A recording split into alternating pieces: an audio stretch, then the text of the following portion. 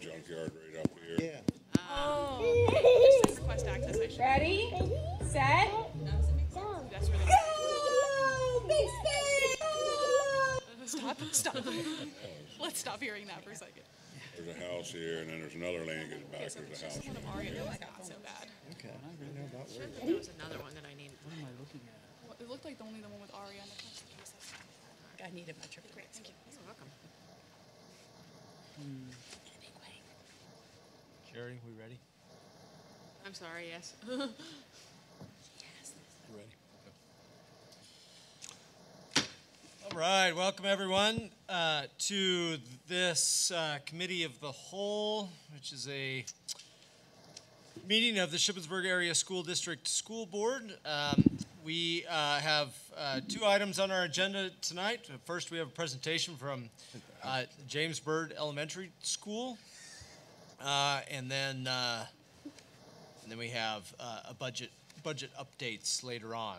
So, Mr. Floor, I believe it's your presentation. Well, partially mine, more Miss Wallow. So thank you all for giving me the opportunity to be here tonight to share with you. We wanted to highlight at James Byrd some of the amazing things that our staff are doing for our students. I'm going to interrupt real quick, and I may not have been setting a very good example, but if you could just really speak into the microphone, especially for those who are listening via YouTube. They can't hear very well if we're not speaking directly in the microphone. Thank you. Is that better? It's awesome. And so we wanted to highlight some of the things that our amazing staff and students are doing for our special ed population. So I asked Ms. Wallow and Mrs. Sergi to work together to present some information to show a little bit more about our ABA program, and I'll let her go into some more detail about that, but it's a fabulous program for those of you who had the opportunity to come and visit our school to see those kids. It's amazing what they have done and been able to accomplish with the support of those teachers and the classroom assistants that are there. And without further ado, I'll let Ms. Wallow go ahead and get started. All right, can you hear me? Super. All right, good evening, Shippensburg School Board. My name is Amy Wallow, and I'm here to talk to you about the ABA program at James Byrd. I was invited here to share this information with you by Mr. Matthew Floor, and I created this presentation with the other ABA teacher, Mrs. Danielle Sergi. Unfortunately, she's unable to be here this evening, but she was a co-contributor in creating this presentation and has allowed me to present her parts on her behalf. So without further ado, here we go.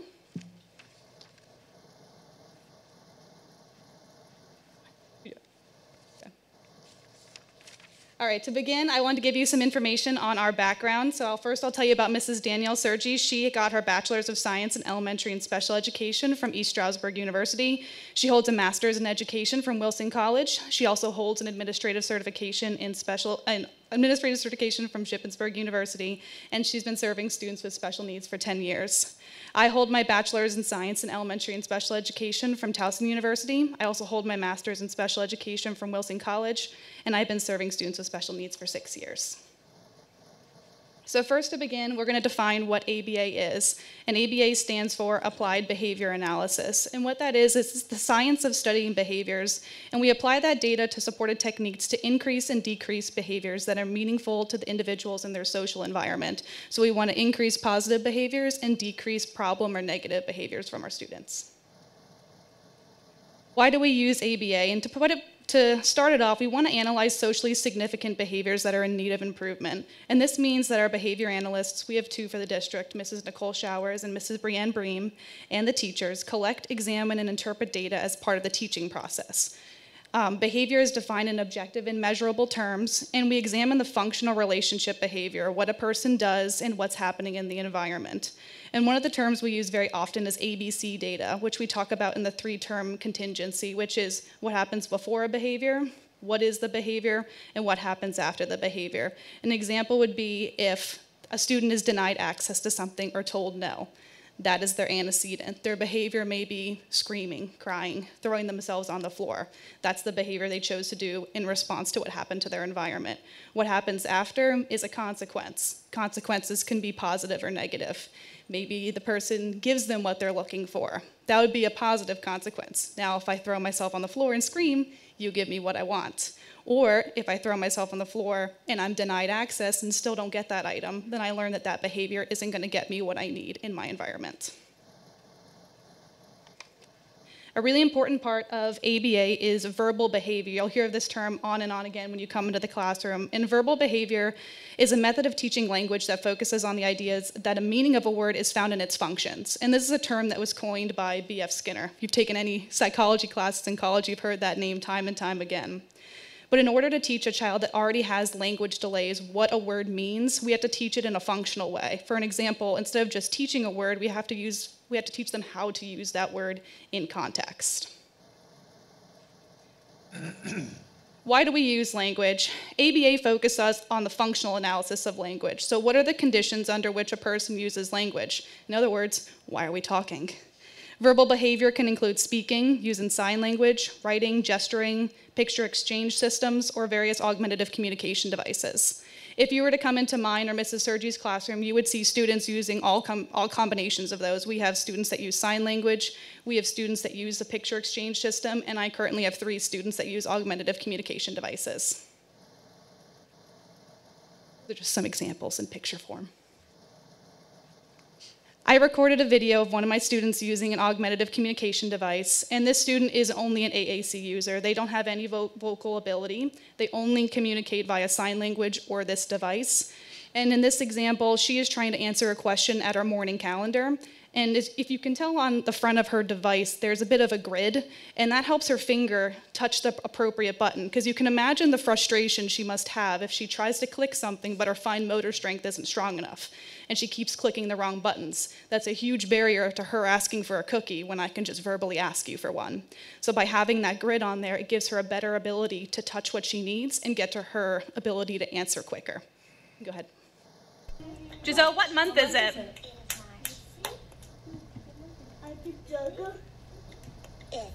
Yep, is March.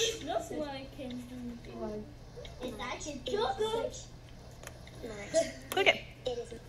It is March. So by having her use her augmentative communication device, she's able to answer the calendar question, which is, what is the month? And you might have been able to hear in the background some of the other devices that were also answering the question at the same time. Giselle, what month? This is another example of how the AAC can be used in class. This student has an AAC, but they also have vocal ability, and they are much quicker at picking up on how to use the device than other kids, and he's very quick to answer his question as well. Landon, what is this?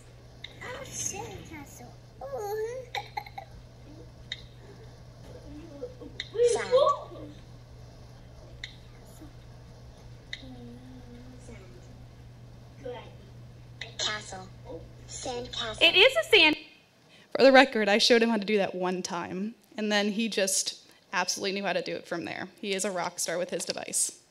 I love hearing his little laugh in the background. A next really important part of ABA is the verbal operants. This is something you may not have heard before, but I've tried to put it in as super easy terms as possible so I don't get super sciencey.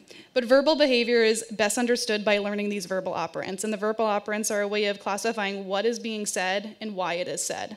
So the first one is manding, and manding is just a fancy word for requesting. You say it because you want it. If I walked into a grocery store and walked up to the counter and said, chocolate chip cookie, the likelihood of me getting a chocolate chip cookie is high, because I've said what I need. Is it the most socially appropriate way? No, but we're getting the idea of how to request what they want. The next is tacting, which is another word for labeling. You say it because you either see it, hear it, smell it, taste it, or feel something. So that's another way that we teach language. The next is echoic. It's simply just repeating back what someone says. You say it because someone else said it. When a student has a significant language delay, if they're just learning how to use their voice, sometimes it's really good to start helping them practice use it by just simply echoing back words to you. Another verbal operant is intraverbals, which helps them learn how to have conversations, answer questions, and respond when someone else is talking to them. Intraverbals are you say it because someone else has asked you a question or made a comment. Imitation is repeating someone else's motor behavior. You move because someone else moved that way. And I'll give you an example of kind of how we teach that in the classroom in a minute. And the final verbal operant is listener responding, and that is just simply following directions. You do what someone asks you to do because that's what they said. It can be a lot all at once, so I thought I would show you how we use that by teaching all the meanings of the word cookie. This might sound silly, but it's something that you have to do with children with autism or multiple disabilities because they haven't been explicitly taught that. If you think about it, way back when you were little, someone taught you all these things about words. But the first one is echoic. So if I'm teaching a student how to use the word cookie, if I say cookie, they repeat it back. If I have one in my hand, I might say cookie. They say cookie, they get the cookie. They understand that using their voice and saying that word produces them that item.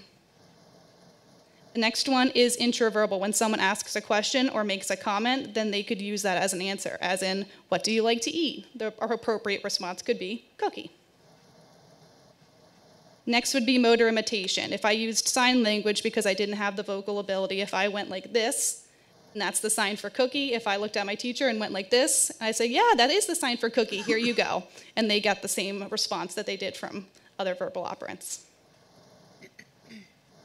Manding, that's simply as if they're just sitting in class and if they say cookie, the likelihood is I'll probably give them one because they used their voice to advocate for what they wanted. Next is tacting. So if I was holding up an actual cookie, showing a picture, if we were in the environment somewhere else and I said, what is this? Their response could be cookie. And finally is listener response. When they respond to someone else giving an instruction, if we're working at the table, I could say, touch the cookie, give me cookie. Those would be ways in which they'd hear what I'm asking, and then they would get a cookie or touch it based on listening to what they were asked to do. All right, the main type of assessment that we use in ABA is called the VB MAP, and that stands for the Verbal Behavioral Milestone Assessment Placement Program. Quite a mouthful. But it's actually a fantastic assessment because very few assessments actually exist that assess the acquisitions of verbal operants, which is what we're trying to look at with these students. The efficiency of the assessment is that it's super easy to give and it's not time consuming. This does not require the teacher to go into a separate room, set up a bunch of materials, and sit very promptly at a desk and have the student answer. This allows me to just put it on a clipboard and we could be playing on the floor and I could be going through questions. We could be walking in the hallway, outside on the playground, and we could be answering the questions. So the assessment allows us to be able to assess the students in the most natural environment and not put them in under any pretenses that make them feel nervous or unable to perform. It's linked to typical developing children. It allows for more detailed analysis of skill sets at the operant level. And the components can assist in troubleshooting instruction. So when we look at the assessment, we can see that a child may need help in a particular operant, and that's where we focus our instruction on. What I think is really important for you guys to see is the typical cognitive level that we're working with our students. In our classroom, we're maxed out at 8. So between Mrs. Sergi and myself, the max number of children we can have is 16 between the two of us. And based on where the students place on the VB map, they are placing at the earliest of 0 months and at the oldest about 48 months. So that's where we're cognitively functioning. The chronological age of the child and their cognitive functioning level are not always the same, which is why we have these classrooms in order to give these children that need a lot more help, who otherwise could be placed out of district and need a different classroom, they get the opportunity to stay in their hometown and get access to the content that they get. So if a student is scoring in a level 1 range, they're typically cognitively functioning at a 0 to 18 month, and as you can see, it just kind of goes up from there. And these developmental levels are determined by samples of neurotypical children and comparing that with our neurodiverse students. This is an example of a graph that I made just recently for one of my students, and I'm very proud of this one because red is where the student started. This was his first year of school, and the entire graph is blank in the beginning of the year except for those red portions. So red is what he came in with. And if we're looking back at those levels from the previous slide, he's just as an early level 1. So he's functioning at cognitively 0 to 18 months, and this is his first year of school. By the end of the year, the blue and the red are everything that he has now. So as you can tell, he has soared, and I could not be happier with how much he's grown, and that just shows that the program was so beneficial to him. He came in with very few skills, and now he's able to request things, he's able to label things, he's able to listen to questions we ask, and he's able to complete those requests. His social behavior and play behavior have gone up. He's actually playing with kids on the playground, and they're playing with him, and they're having a great time, and I can't tell you how much it warms my heart. So this is just one of the ways that we're able to display the information to show parents, look how much your child is growing.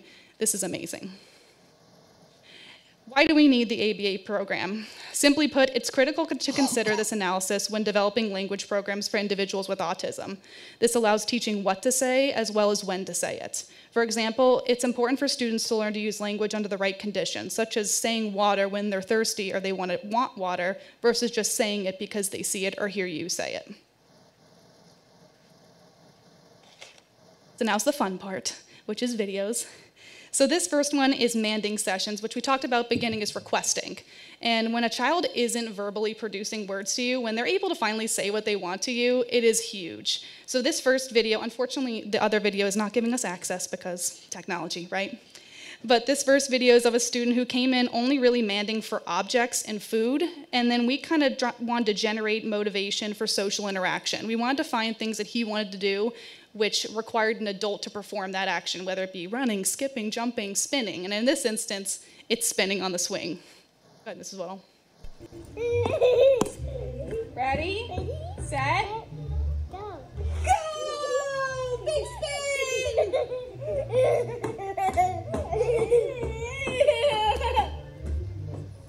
Ready, set, Go. go! Big spin! Can you pause it, Mrs. Whittle? Okay. There you go. I don't know about you, but I could listen to that laugh all day long. So he was using interverbal responses. Ready, set, go. And the go is what cued him for me to do a spin. Later in the video, I start using the word spin. If he tells me the word spin, I'll spin him. And if he does it all by himself without me giving any sort of prompting, then I'd spin him even harder. Personally, I couldn't spin like that. I'd be super dizzy, but he loves it. The other video, which you can't see, is just another student who came in with no vocal manding whatsoever. And in that video, she's requesting to read her book, asking for pretzels, and to play a video on the TA's phone to pair with the book she's reading.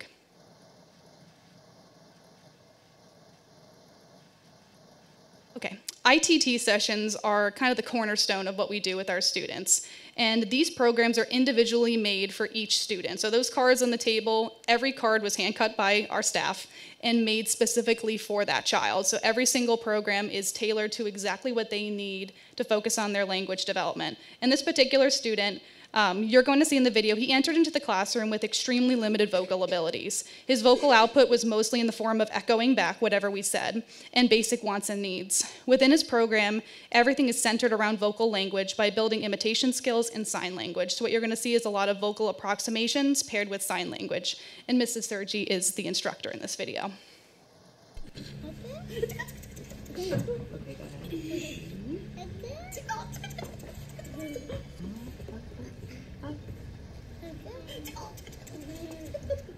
Do this one. Nice job. What number? Yes, 2. What are those? Good job. They are books. I love how you signed it. What letter? Yes, M. What letter? Yes, G. Put on. Spin. Good job spinning. Ready, set. Whoa! There they are. Put on. Put on.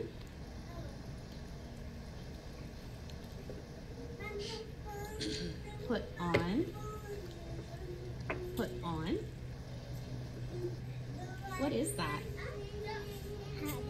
Yes, hat. Put on. That's the way you put the block on the block. Great work.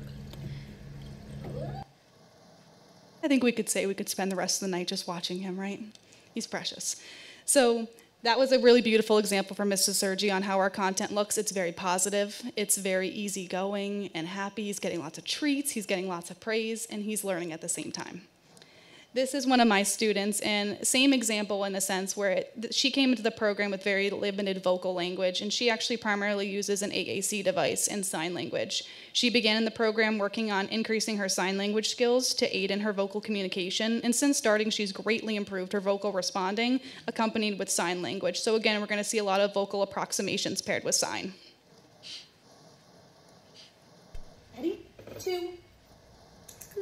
Good job saying 2. What's this? Dog. It is a dog. Good job signing dog. Do this. Ball. That's the sign for ball. What color? Black. Black. Good job signing black. You did it. I'm so proud of you. Here's popcorn.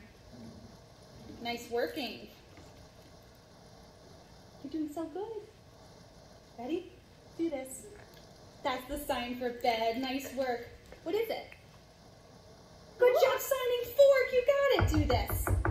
Good job knocking. What's this? Soap. It is soap. Nice job. Do this. That's the sign for bird. You got it. What's this? Cracker. You got it. Good job signing cracker. I love that. Do this. That's how you put on. You got it. What's this? Good job signing bus. That was great. High five. You can have a cookie. Nice work. Okay, we're going to do a tricky one. Ready? What is it? Lamp. Oh, good. What is it? Yeah, it is a lamp. Do this. Do this. What is it? It is a lamp. High five. Tickles. Good job. So we have a lot of fun at work. All right, to conclude the presentation, something that Mrs. Sergi and I really wanted to include was some of the feedback that our families have about the program and how they feel. So we had sent out some information to our families and said, what are your feelings about the ABA program and what would you like to share with the board this evening? So the first one is from a parent named Angelise S. She says, since my student started school, he's been very vocal and repetitive. He's not afraid of trying to say new words. His social skills improved and he learned to play and share with peers. He's following directions more often than before and responds when spoken to rather than usually ignoring while acting uninterested. All of his motor skills have improved as well. He takes initiative on tasks and has learned routines. He's learned to sign some words and use sign language on a regular basis. We're very pleased with his progress. Next is some written input from the Swisher family. Tensions and feelings were high going into August of 2022. After a lot of research and a district-provided session on the ABA classroom, we were finding ourselves at arm's lengths regarding the procedures of ABA, but open-minded. I can't say enough about how open, warm, welcoming, and available and consistent the team has been from even the onset of transitioning from preschool to the current. They have only increased my trust and confidence in both their professional abilities to educate my child, but more importantly, their apparent care and love for our daughter. I don't know why we would have ever had any doubts. Even through the challenging moments for her and her team, she has continued to progress and learn how to use her voice.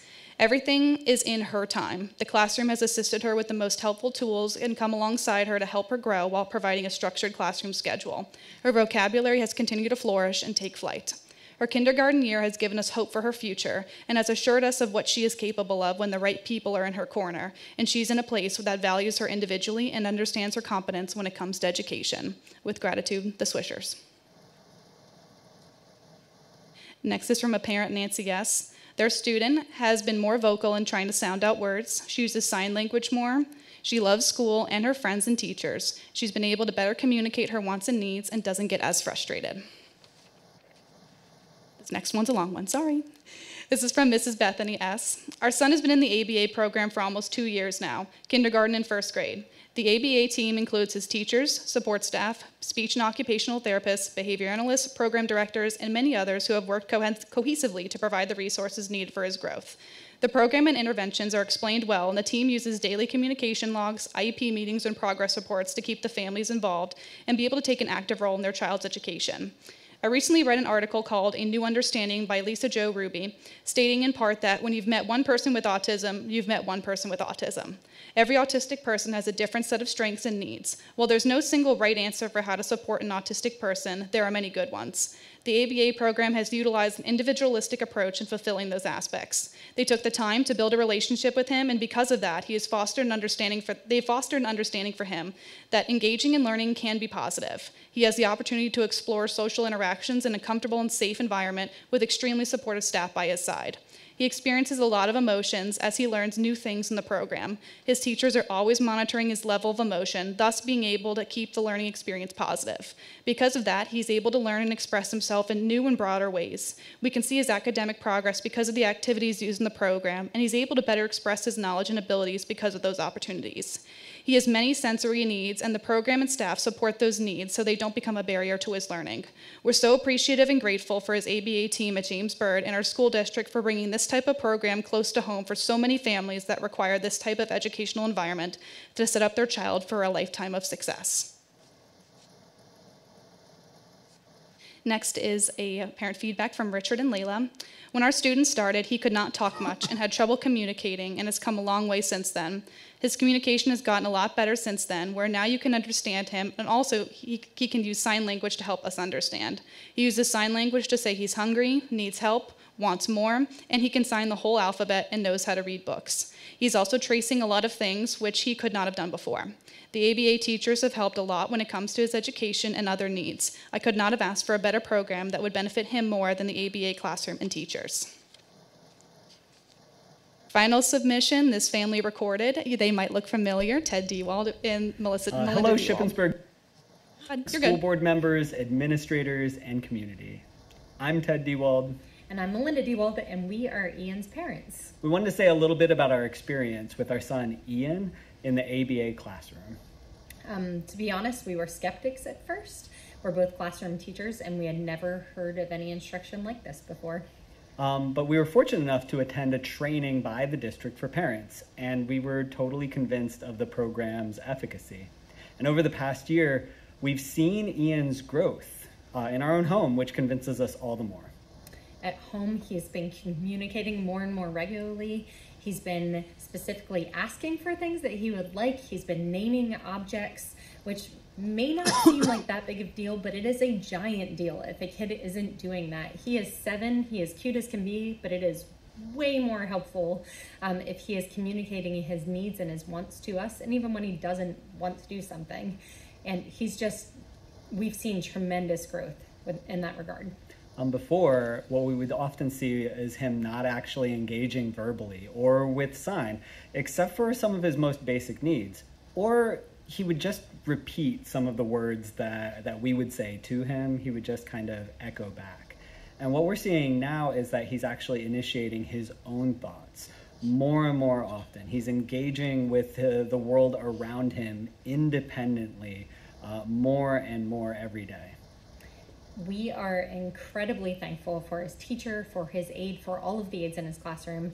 And we just can't say enough good things about James Byrd. We know how lucky we are that he is in such a good classroom. With every kid, it takes a village to help them to grow. And with Ian, we see that all the more and are just so thankful that he is in this classroom. Thank you for giving us the opportunity to speak tonight. Thanks very much. Thank you. All right, before I open up, if you guys have any questions, I want to extend the offer from Mrs. Sergi and myself that we are more than happy to host you to come in the classroom whenever you'd like. In the beginning of the school year, I know the board was given an opportunity to tour some of the special education facilities, and I know Mrs. Wolfinger and Mrs. Everly were there, so thank you. But I know that it's not always conducive to everyone's schedule, and we are more than flexible. So if you ever are in the area and you want to come by, we are more than happy to host you. You can contact myself, Mrs. Sergi, or Mr. Floor, and we'd be more than happy to have you come and observe. Thank you for giving me the time to speak this evening. If you have any questions, I'd be happy to answer them. If not, have a great evening. Thank you very much, Mr. Floor and Mrs. Wallow. Just a couple comments quickly. I think this presentation talks about the gamut of services that we offer as a district, the importance, the expertise of our staff and the dedication of our teachers, and most importantly, I think that all students can grow and learn. So appreciate your time tonight, both of you. Thank you.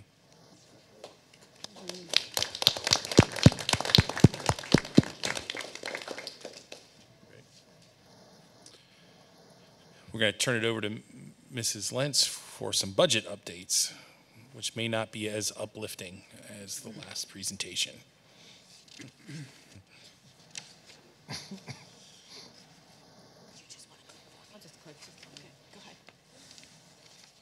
All right, so this evening, we're actually going to review the special education budget, which kind of ties into the presentation that you just saw this evening, as well as review the personnel requests for the 23-24 budget year, and then to look at the updated summary of revenue and expenditures.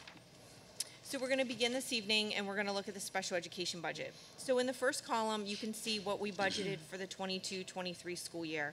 So we currently have the special education budget sitting at about $2.7 million. However, during the current school year, we have seen an increase in the number of our special education students. So we believe that we are probably going to exceed what we had originally budgeted for in 22-23. And we also, as well, did not budget any contingencies in the 22-23 school year, and we have seen a lot of move-ins and new placements that occurred in the current school year. So then the next column over is the 23-24 budget that we had put in for the preliminary budget. So we put in special education costs at about $3.67 million. And then based on the newest information available to us at this point, we have revised the 23-24 budget, so we have that now projected at about $3.77 million. So from the preliminary budget to the revised budget, we added about additional $96,000. However, the difference column that you see there of over $1 million increase, that is the difference between the 22-23 budget and the revised 23-24 budget. So you can see, just to quickly highlight those cost differences, where the big cost differences are in our 300 categories, which are services that we receive through the IU. They have increased over the 22-23 budget year, as well as our 500 category has increased almost $700,000, and that's placements to other vendors that are not IU connected. So placements such as Yellow Breeches, River Rock, the SOAR program are just to name a few. So again, I just wanted to point out that in the 22-23 budget, we had no contingencies. However, going forward, we think it's financially responsible for us to budget contingencies moving forward, so we don't see such a big jump from one budget year to the next. So currently, we have a total of 6 contingencies or open slots in our 23-24 budget. I will stop there and ask if there's any questions regarding the special education budget. We actually have some more to present regarding special ed, but is there any questions regarding this slide? So when you say open slots, you mean for incoming students who aren't presently enrolled in special education programs? Is that what you mean?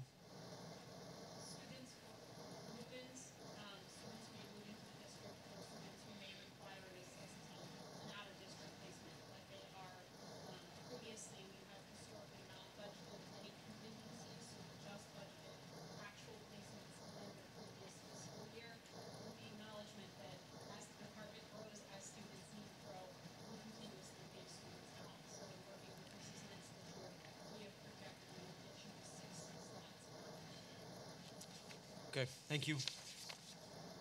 It's a more realistic budget, you know, instead of coming and saying we need this placement. You know, we hopefully will have baked that into the budget process. So for the upcoming school year, you'll see this on the personnel request list. Down at the bottom, I'm going to start at the bottom and kind of work my way up. The proposed reallocation, we are asking the board to consider hiring an additional registered behavior technician. Currently, we have one of those positions in our district, as well as to hire a STAR teacher at our intermediate school. And what that will do is that will allow us to build internal capacities, as well as potentially mitigate any additional outside placements. I will say, though, if the board would decide not to hire these 2 positions, then unfortunately the budget that I had just presented to you, we are going to have to add additional costs to those. As you can see there, we have 3 students that will need to be placed outside the district if we are unable to get a STAR teacher at our intermediate school. And then we are actually receiving in revenue for consortium students that are placed in our district.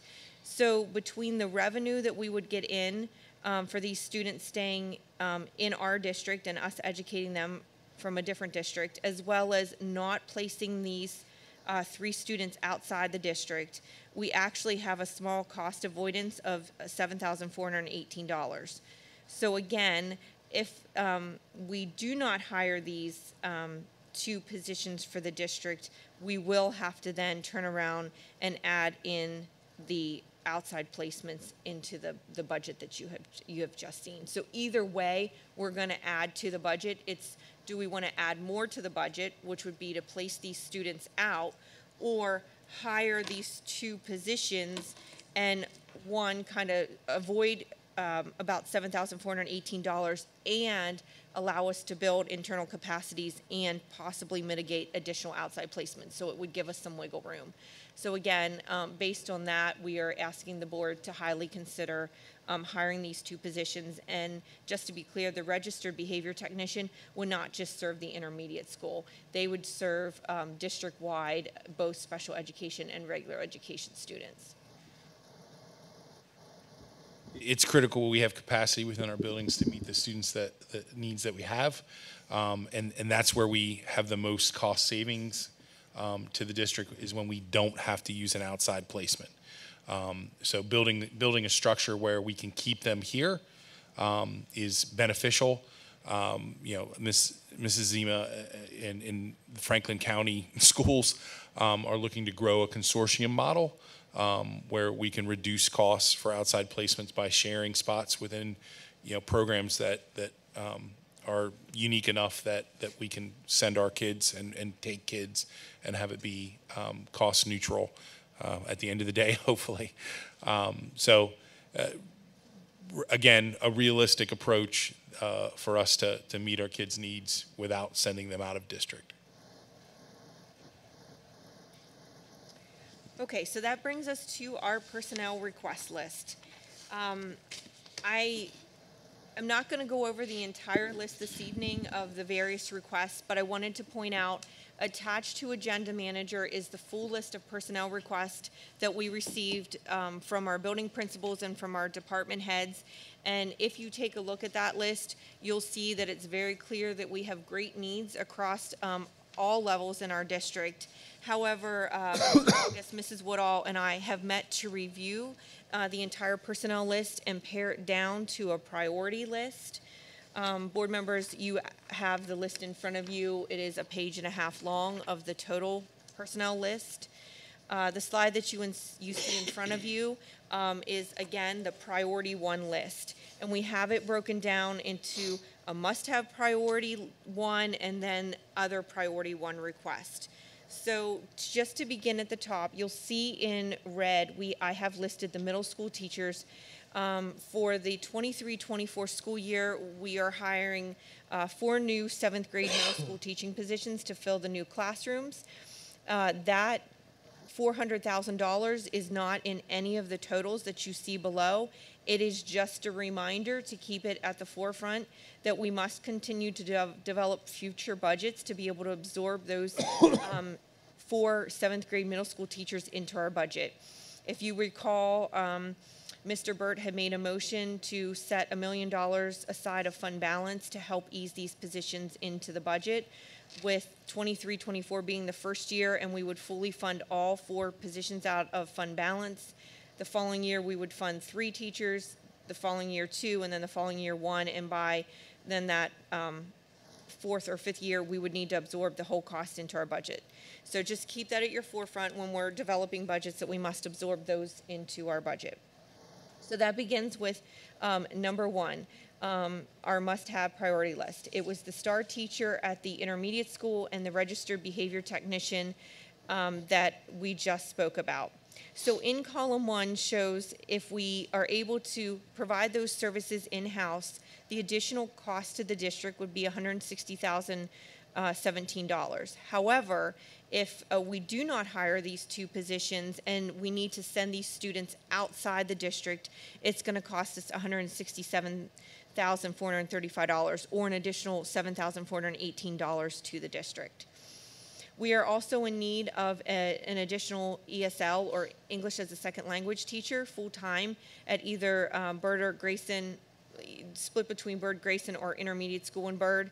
That's still to be worked out.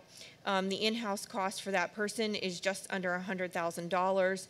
If we do not hire our own ESL teacher, we're going to have to contract out for those services, and that's going to be approximately $140,000. So that's going to add an additional $40,000 to the budget if we decide to contract out.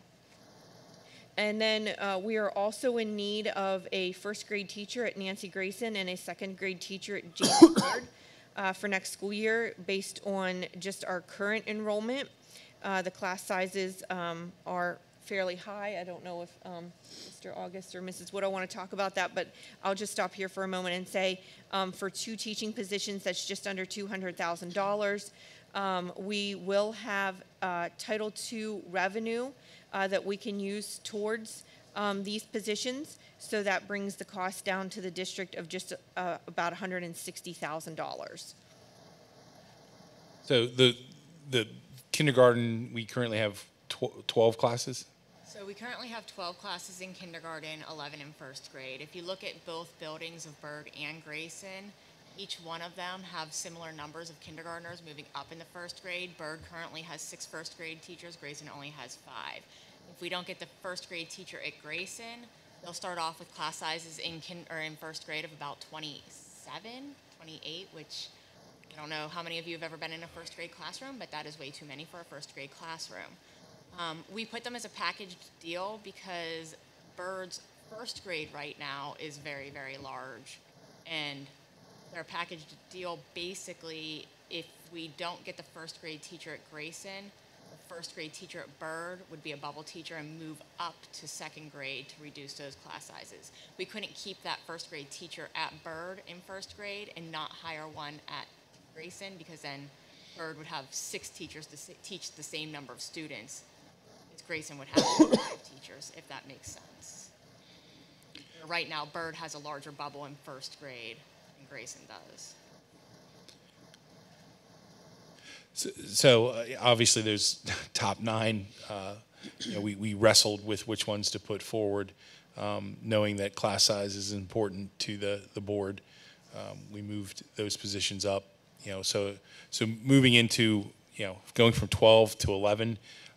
Going from 6 to 5 classrooms, especially at that early developmental level, is a challenge. I mean, there are other districts that have those high class size numbers, but that's just based on what we have now. That's not including potential move-ins or additional students. So it can get very ugly very quickly, without the extra support. What classroom, where are they going to go? So we have talked about that with Mr. Eastman, and it would end up being counseling, and I believe health would be not in their classroom that they're currently in. I thought that the guidance was already on a cart, especially even, I think it's Byrd, I know. I know Byrd's counselor is on a cart, and I believe, is Mr. Flores still here? If you want to come up, and I know we've discussed a couple options for second grade over at Byrd.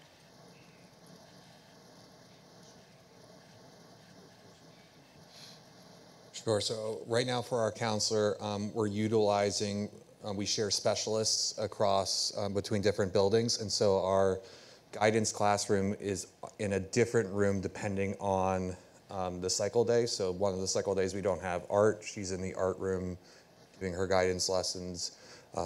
For first, second, and third grade, it's just easier for kindergarten if we push into those rooms. She could still do her lesson in kindergarten, or in those spaces, but just kindergartners traveling in the hallways, end of the day, it's a little chaotic. But moving forward, we would look at taking some of those spaces with one of our specialists and potentially having them push into classrooms, or trying to figure out with where our special schedule, if there was any space, to have them move into that classroom and put those specialists on a cart. Where would the second grade classroom go? Like that additional classroom, like the actual? And that would be, we would have to get a little creative in terms of looking at the spaces that we currently use and see if there were any of, whether it's, special, like a reading specialist. We have a room that's a split room that they're sharing, and maybe we combine that and have them, push into a different space. And the dominoes would kind of fall from there depending upon what we would want to do at that point. But initially, it would just be trying to identify a space and then move people around accordingly. So are we not considering the removing pre-K? So they're here for another year. Okay. So, I mean, it could be a temporary problem until, that contract ends. If excuse me, even without the pre-K, how much more, do you need classrooms? Yes. How many more you need? To accommodate our class sizes right now, we would just need one additional for that second grade. So we need to find a way to get you in that additional room, correct? Mm-hmm. Yeah, Mr. Scott, we have that plan. It's down the line. Yeah, that's what I'm look at. We have to get there. Well, that's my part. We got a plan down the line. I wonder when we're going to That's like 5 years from now. Yeah, we're going to get some action down the line. I mean, our kids are crammed in there, oversized. We have to make some adjustments. So, absolutely. I mean, the hardest part is going to be getting the teachers in the budget. We may have to be, as Mr. Floor says, be creative for a certain amount of time until we can free up some space. With pre-K, it's not my goal to kick out pre-K. But the first priority is reducing class size numbers, in my mind. We can put specialists on carts. We can reconfigure things. That's doable. It's not the best until the facility part can catch up. I'm just thinking that the specialist rooms, like, they're not full-sized classrooms. So, I mean, even if you put them on carts, you still don't have a classroom. Right. I guess is what I'm... Mr. Floor, can you speak to that? I mean, I guess my concern is the timeline that we've created for when we're going to address the 2 elementary schools' classroom additions. We've kicked them the furthest down the road, but in my mind, and from all of the data that we've been presented time and time again, they're the most urgent need as far as classrooms go. Well, and we do have that safety valve of the pre-K classrooms, so that does buy us some time. So once that runs its course, those spaces free up. But we're growing, correct? The school district's growing. Slowly growing over the next decade. That's a year ago. I heard we were not growing at all. Now it's growing over the next day. My question is, if they need classrooms, our teachers are aside, we need teachers. What is the plan for now? I mean, other than so we believe we can make this work, Mr. Floor, correct? So not as ideal as we would like it. The next phase would then be to look at those pre-K classrooms. Those pre-K classrooms would if and when we reclaim them, would give us the necessary space in the buildings pretty comfortably. And that unfortunately we have too many needs, and we have to take these and chunk our solutions. So step one is the decision point is, do we want to reduce class sizes? I mean, to your point, we can either hire these teachers and find a space in the building and reduce class size numbers, or not hire the teachers and have higher class sizes in the rooms that we have. They're interlocked problems. We'd love to do both right now. Unfortunately, we have to make a decision on which path to take first. And in talking with Sherry and Christy, we think folding these teachers into our budget is the right first step for this, because we know we can get that space from pre-K if we need, which would solve many problems. The room with the specialist, Mr. Floor, it's a smaller room, correct? If the if you're looking at like the reading specialist, it's a full-size classroom that has a divider through the middle. So if we would take that divider out, it would still be a full-size classroom with all the same technologies that every other classroom would have. What is, I know we're strapped for money and everything. What about those modular buildings, modular classrooms? So modulars could be an option. Every superintendent I talk to has warned against modulars because they start off as temporary solutions. They become permanent, and they then become maintenance, big maintenance issues. So that is an option. We also have to be wary of the footprint of our buildings, and asking the question, where would we put that modular, and how we would run things there. It looks like an easy solution, but in my experience, they've become albatrosses around districts' necks, because they just deteriorate fairly quickly, and generate a lot of problems. So certainly something we could explore to give the board some options. I would just heavily caution us to really consider that, just because I lived 7 modulars that were supposed to be temporary in another life, and they were extremely difficult to manage and maintain. I understand that, but right now we have nothing. So all I'm asking is let's look at it. Okay. If we can't afford it, we can't afford it, but not to look at it, I don't think it's advisable.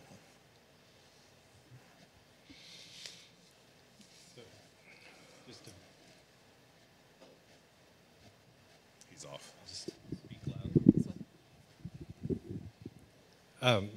Just to sort of summarize, though, we think we can manage the space. It will be creative and maybe tight, but we're trying to figure it out. It will be creative and tight, but we think we can figure it out. Teachers on carts are nothing new. In fact, that was one of my first teaching jobs. I was a science teacher on a cart. So imagine the fun of doing labs on a cart. But, I made it work because I was in part of a growing district.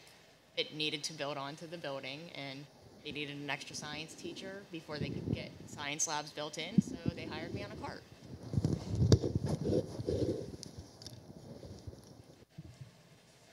Now, I'm not saying we'd put an elementary teacher on a cart. That's a little bit different than a science teacher on a cart. But a specialist, it is something that is feasible. I mean, it's not an ideal option, but it's something that we could do.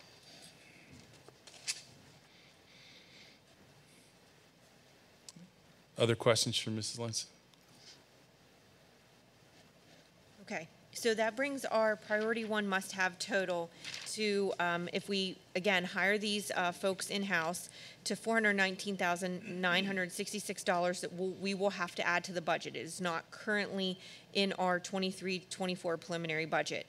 And if we would not hire these people and have to go the alternative route, it's going to cost us an additional, well, not additional, it'll cost us $467,401 or an additional $47,435. So again, either way, whether we're hiring our own staff or contracting out, we're going to have to add additional costs to the budget. And then down below in the blue box, you'll see other priority 1 request. We are seeing a potential need for special education services at our Grace B. Loers University Elementary School. So to hire that teacher, it would be additional $100,000. We currently have a bocce coach. I don't know that we have an assistant coach, but we would like to be able to pay those positions a little bit better than what we do. So we'd ask to add $1,827 to the budget for that. We are asking to hire a part-time transportation routing planner. That would cost the district well, I shouldn't say cost. It will cost the district $25,463. However, we are currently contracting for those services, and we pay $46,000 in contracted service. So if we would bring that back in-house, it would actually be a savings to the district of $20,537. We're also asking to hire an in-school suspension supervision classroom assistant at our high school. That would be an additional cost to the budget of $49,384.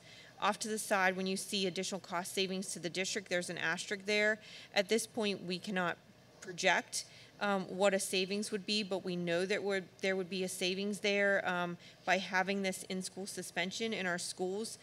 We could defer maybe costs to sending kids to the Keola program and other placements outside the district. Particularly important for special education students who have limitations on the amount of out-of-school suspension they can receive. Often if and when we reach those limits, we have to look at outside placements, which are astronomically expensive. And then the last thing on our list, you'll see it says executive session item. This is one thing that we can't talk about in public at this point, and there is no cost listed there. It's to be determined. So in the blue priority without the executive session item, that's an additional $208,833 to the budget, and then some if we are able to do anything with the executive session item, bringing the grand total of the priorities to a minimum of $628,799 if we keep it in district, or potentially $738,717 plus if we have to contract outside the district.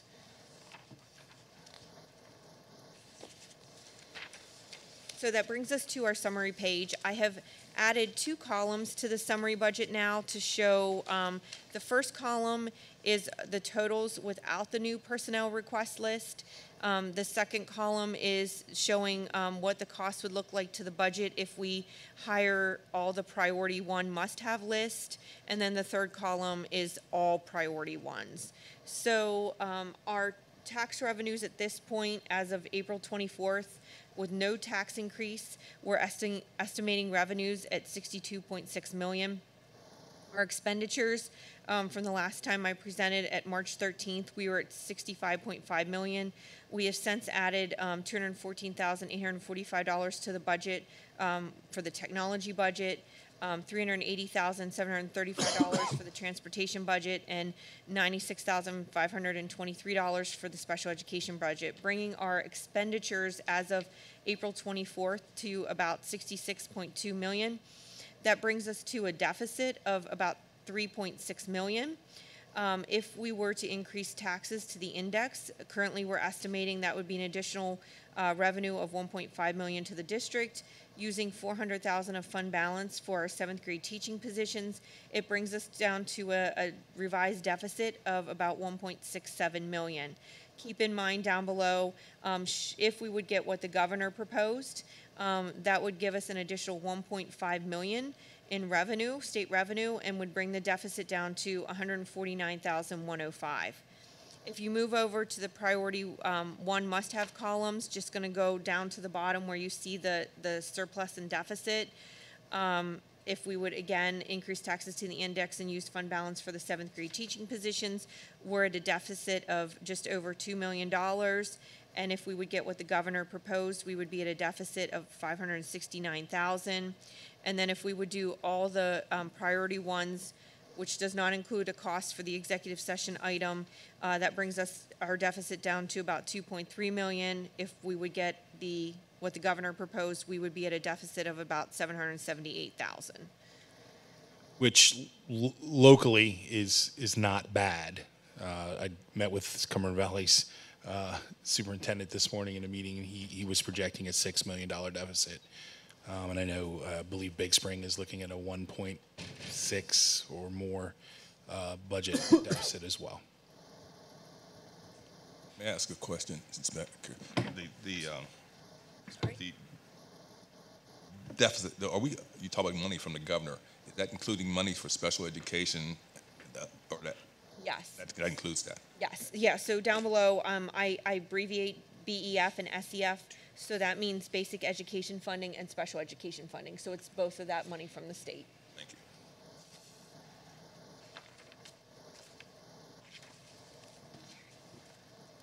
Oh, sorry.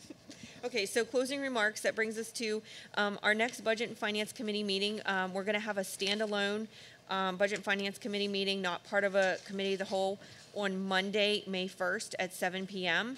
And hopefully we can get through the remaining individual budgets that we have not looked at yet and bring to you a tentative proposed final budget so that hopefully the board would be willing to approve that on May 8th, so we can go through the state requirements of advertising the proposed final budget, so then we can land at adopting a final budget no later than June 12th.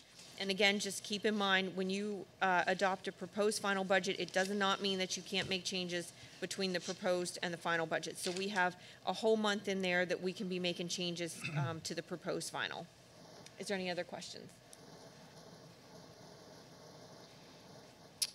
Okay, so May 1st is another time for us to talk and dive deep into the budget process. And just as a reminder, that is not the day of a normal board meeting, so that is a standalone Budget and Finance Committee meeting. It starts at 7 and can go as long as we want it to go. Correct. All right. Well, I think that brings us to the end of our It does. Committee of the Whole meeting. 30 seconds to take a breath before we start the regular meeting. Is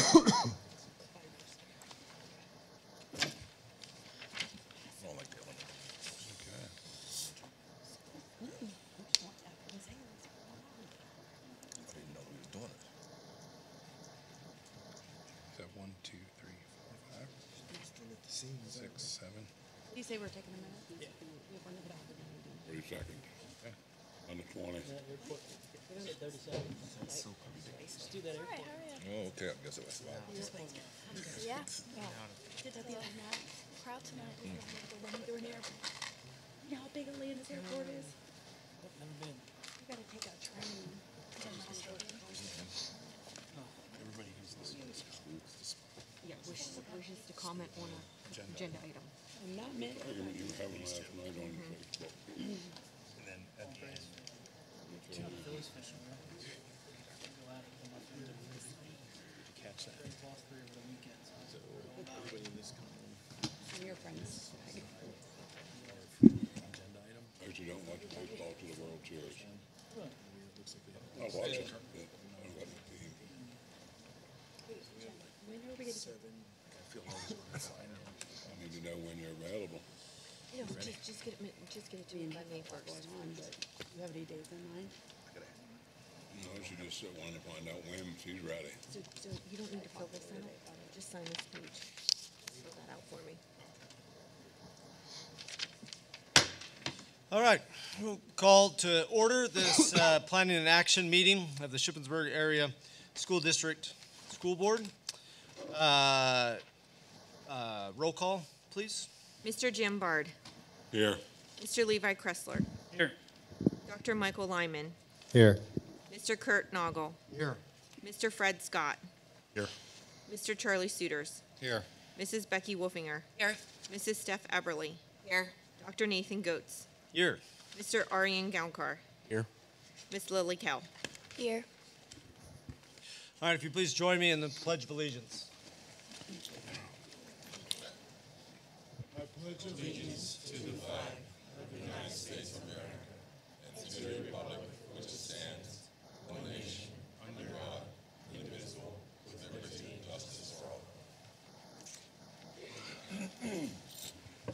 As we begin our deliberations this evening, let us once again be reminded of our duty to represent all of the children of the school community, regardless of age, sex, race, or creed, or regardless of need or ability. A reminder that this meeting is being live streamed and uploaded to the district's YouTube channel.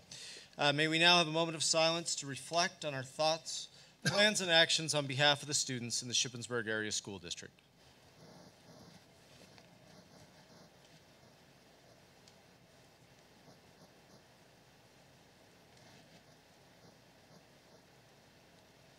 All right. Did I understand correctly that we do not have passed? Sorry, this is for the agenda, not for the agenda approval. Right. Correct. I'm sorry. So, do we have a motion to approve the agenda? Motion to approve. Thank you. Motion made by Mrs. Eberly. Second. Second by Mrs. Wolfinger. All in favor? Aye. Aye. Any opposed? All right. Sorry, I was getting a little ahead of myself. All right, so we are at the citizens' comment period of our meeting. It looks like there are several people who have signed up to comment regarding agenda items. When called, if you would please identify yourself by name and address and indicate which agenda item you are speaking about. Please address all comments to the board as a whole and make sure they are in the form of a statement. Questions will be taken under advisement. Responses to questions will be offered after due deliberation and will be provided by the superintendent at the direction of the board within a few days of the board meeting. Each commenter is allowed 3 minutes for their comments. Comments relative to private student matters or personnel issues should be directed to the appropriate school authority outside of this meeting. The presiding officer reserves the right to interrupt or terminate a participant's statement when the statement is too lengthy, personally directed, abusive, obscene, and or irrelevant, meaning not related to an agenda item. So we've got quite a bit of people today, and that is awesome. We are excited to have you participate in our school board meetings, and several people who have signed up or have indicated that they want to make some comments. Just a reminder that your time is limited to 3 minutes, and we will keep time, and I unfortunately will have to stop you if you go over the 3-minute mark, so that we can be fair to everyone. All right, so first on our list is Roxy Lehman, I believe. No? No, okay. Troy Bean. Yes, please, if you come up to the mic, please. Thank you. And just a reminder to speak right into the mic. You got to be kind of close, especially for those at home to hear. I didn't see it on the agenda, but I called and talked to 2 of the board members about 94 Mount Rock Road. It was put up, it was a double wide on a rented lot that was put up for sale. And the people that supposedly bought it and they're waiting on the board's approval to accept the sale, which I understood was going to be on the agenda. I didn't find it. I believe it's item 5D. 5D, okay. All right. Must have overlooked it. But anyway, people that's buying that is going to end up in the same situation because they're not being approved to get on the lot. So I guess I talked to the assessment office and they mentioned to get a hold of the school district. If you don't approve it, if you don't approve that, then it'll go back up for sale. It'll be actually sold for more. And then the school district will immediately start getting the taxes off of it. Otherwise, it's going to end up in the same situation where it was before. So I guess to make it short and simple, I'm just here to let the board know what the status is on it, and that if it's approved, then it's going to go back into the same type of foreclosure because the people's not approved to move onto the lot. They can't afford to pay the back lot rent. They just got evicted out of where they're at now. So it's another problem coming that you won't collect the taxes if it goes back for sale. We weren't notified, the lot owners weren't notified that it was coming up for sale. That's how it got into this quagmire. So the assessment office, once the bids opened up, the only way they can pull it back off is the school district does not approve the sale. And when you say not notified, it's the county that... The county, yeah, the county tax assessment office, right. They were called and they don't know how they got missed. They said by law they don't have to. It's a standard they do notify the lot owner. They didn't in this situation. And so the property's going to end up back in the same situation it was with no taxes collected. If it does go back up for sale, now that the lot owner's aware of it, they will start paying the taxes immediately when it comes back up for sale. So the only way to stop it now is the board not to approve the sale. If they do, they're only getting like $150 or something. I mean, if it doesn't, then they're going to get more ultimately, and the tax will start being paid on it relatively quickly if it comes back up for sale. Okay. I just wanted to make the board aware of it. We just found out about it a couple of days ago, so I was following up on it and just wanted to give that report to the board. And I guess when it comes up, if you don't approve it, that's great for the lot owner. It's probably even good for the people that's trying to buy it because they're going to lose their money if it is approved. They'll go back into default. Okay. Questions? I'm sort of confused. It's a double wide lot that's on a rented lot on Mount Rock Road, 94 Mount Rock Road, and they fell behind on the taxes on the mobile home itself, not the lot. The lot's up to date.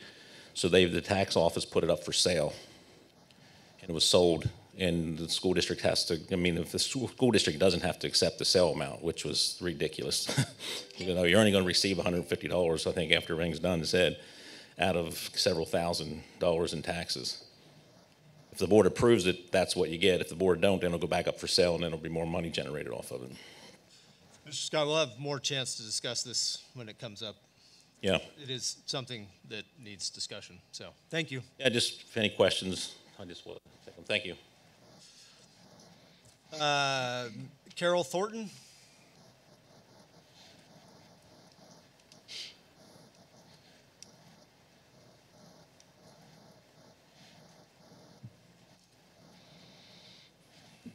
Good evening. Thank you very much for allowing me to speak. I'm with the Partnership for Better Health. My name is Carol Thornton. I'm the Director of Grants and Public Policy. And we're a health foundation in Carlisle that invests in ideas, initiatives, and collaborations across 10 school districts, including Shippensburg. And I'm here tonight to talk about the screening and referral, the Care Solace and Terrace metrics. Just to clarify that we are funding the grant through the Shippensburg Community Resource Coalition to do that work. So what you're on voting tonight is using our grant funds to support that work. And I just want to express our continued support and ask that you do approve it.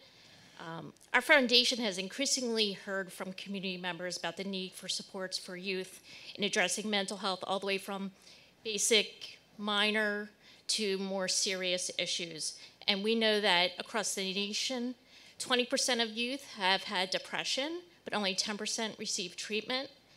And we know from the Pennsylvania Youth Survey that in our 10 district region, 42.8% of students have had depression or sadness over the last 12 months, with an average of 50 for Shippensburg Area School District. So that is ranking higher than our region. But I also am here to commend you on the things you've already been doing. You have social workers, you have counselors, you've done positive behavior intervention systems.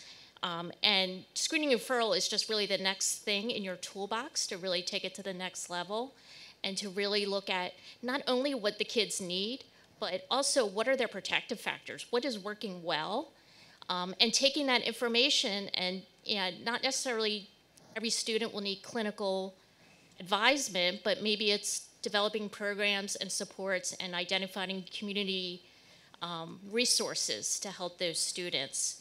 And you already know this, you have a community that's very invested in your youth. From the Shippensburg Community Resource Coalition, the social work department at Shippensburg University, they are there for you. That I have listened to the recent board meetings on YouTube, and you are really a leader among all the districts in South Central PA, and you really could take this and really, for the benefit of your students, really improve their lives both at home and in school. So with that, I'm going to again say thank you for having me tonight. Thank you. Jeremy Stauffer.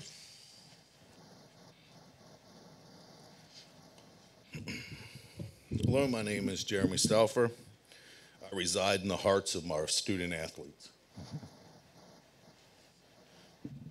First, I want to say that in no way should this school district or any other school district ever forcefully implement anything to our children or parents, the Terrace Matrix, especially without any information or questions answered from the school. I've spoke with many families who have no idea what this even is, and the research is all one-sided. My guess is you are not giving out any info because you do not fully understand it yourself. It's just a way for the schools to legally question our children and interrogate them without their parents or guardians being present. Sign off on your children's rights to your children is what you're asking the parents to do. There is no help in this system at all, just charts and graphs to help schools segregate our children so that our children don't segregate themselves. Sounds silly when it's spoken out loud. This is also only being put in as an opt-out so that you can justify the cost of participation with the public and become a part of yet another national survey. For all the public knows, this may also come with some sort of monetary kickback like you got with COVID planning that failed, and that money has also disappeared. You want this for awareness? If you think you need this, wouldn't you already be aware? What you need is programming for our students. I just thought of something. How about a nice place for our children to meet, talk, interact, play sports? Instead of washing your hands with the "we did not know" excuse, why don't you do something about the elephant in the room, the sports complex? A place for all the kids to go, learn and interact. It is full of counselors, friends, parents, teachers, and coaches. Everything that you were looking for in the Terrace Matrix, but it would be in your school's property with access for your children and not hidden from the parents. I'm going to say this so that you are aware. We do not need the Terrace Matrix to tell the parents what the kids are up to. What we need is a place for our children to gather and become one, not many. Build a fully functional stadium. If you truly want to help our children grow, be proactive, not reactive for once.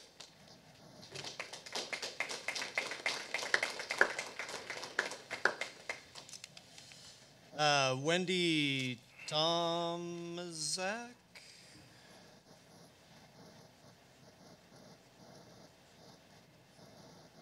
My name's Wendy Tomaszak. I live at 11058 Hurley Drive in Shippensburg. Bring the mic down, ma'am. And I'm speaking about the sports complex. Ma'am, can you pull the microphone a little closer? Speaking about the sports complex, I have a bit of a different view about it. I learned recently that you're still considering building a stadium on school grounds. I thought that the notion of committing the district's taxpayers to spending millions of dollars for a new stadium had wisely been put to bed. It was an unpleasant surprise when I found out that that was not the case. Financial help of many of the people in the school district is worse now than it was when I addressed this last time. I said before that I don't think any of you will be particularly adversely affected by the increase in property taxes, but many of the people in Shippensburg will be. At this particular time, we're not in a good place financially as a country, let alone as the district. Inflation is a daily fact of life. We're facing the very real possibility of a recession, if we're not already in one, and we have more families every day that can't make ends meet and are tapping into resources like Christ Among Neighbors and SPO. We have classrooms that are already overcrowded, and I imagine not only do we need to expand, but there are upgrades and repairs that need to be made, and those repairs won't come cheap. I've never understood the obsession with a new stadium on school property. I grew up in Shippensburg and felt no less pride in my school or our team because our games were played at Veterans Stadium. We actually went to watch the games and cheer on the team. I still know every word of our alma mater. We sang it at every home game. Yes, I know that the facilities at Veterans Stadium need a lot of repairs, but there is apparently an alternative. The university had offered before to try to help alleviate the problem temporarily, and I understand they're still interested in helping to do so. If that's the case, and that there may be playing a couple of games there as a trial. If that's the case, and you do so as an honest effort to find out if it'll work, that's great. If it's just to say, well, we tried and it doesn't work, then shame on you. Sports is an important part of the school's experience, a source of pride. There are a lot of things that sports can teach, but the first responsibility has to be the benefit of all the children in the school district and having adequate facilities, both space-wise and technology-wise, that they can learn. Overcrowded classrooms and marginal facilities won't allow for that.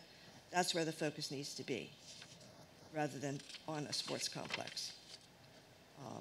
I'd like to see a coming together of all the sections of the district and the university working together to find a reasonable solution to this problem, but everyone has to be willing to listen and to compromise. Last point. I mentioned the last time I spoke that if you are determined on this project, before you commit the taxpayers of this district to borrow now $6 million and to increase their property taxes that will absolutely follow, you need to give them a voice in that decision. It needs to go on a ballot and be voted for by the members of the district. Thank you, Ms. Tomaszak. Darren Donovan.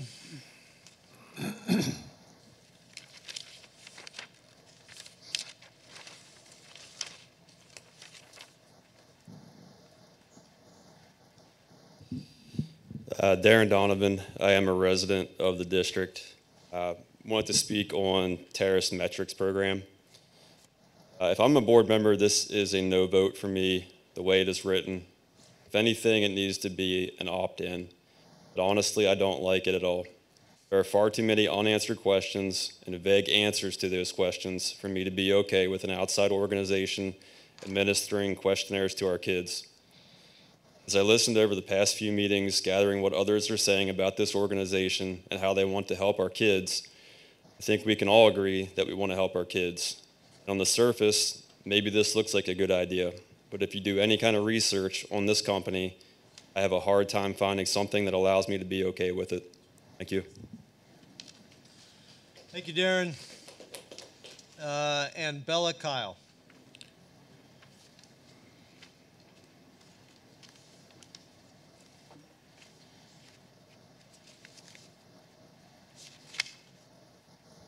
My name is Isabella Kyle. I live at 210 Pike Court, Shippensburg, PA. Could you just slide get closer over to the mic. microphone a little bit?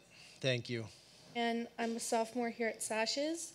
I would like to talk about the Terrace Metrics and Care Solace. I've been struggling with mental health for years. However, it started to get bad around the 7th grade.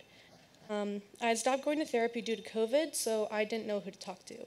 I felt sad, scared, and alone.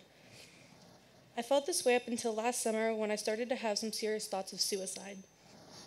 I went to my mom and said I wanted to go to therapy again. When we found a good counselor that suited me, I began seeing him weekly, but it took us time to figure out that what I was struggling with was anxiety and severe depression. I got put on medications and started seeing my therapist bi-weekly. I believe that these screenings could allow students to realize that they too could be struggling with anxiety and/or depression. It is important to realize what it is you are struggling with so you can get the proper help that you need. I believe that the upsides to voting yes to the Terrace Metrics and Care Solace with the opt-out to give the students and parents a choice to participate will have far more benefits than downsides. Thank you for your time. Thank you, Ms. Kyle. Are there any other comments from the public regarding agenda items? Yes, come on, over here.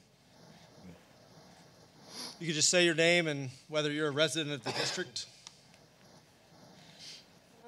I'm Izzy Menser, and I'm a sophomore at Sashes. So, yeah. That answers that question. Thank you. Okay. So, I'm speaking in support of implementing the Terrace Metrics and Care Solace screenings into our district.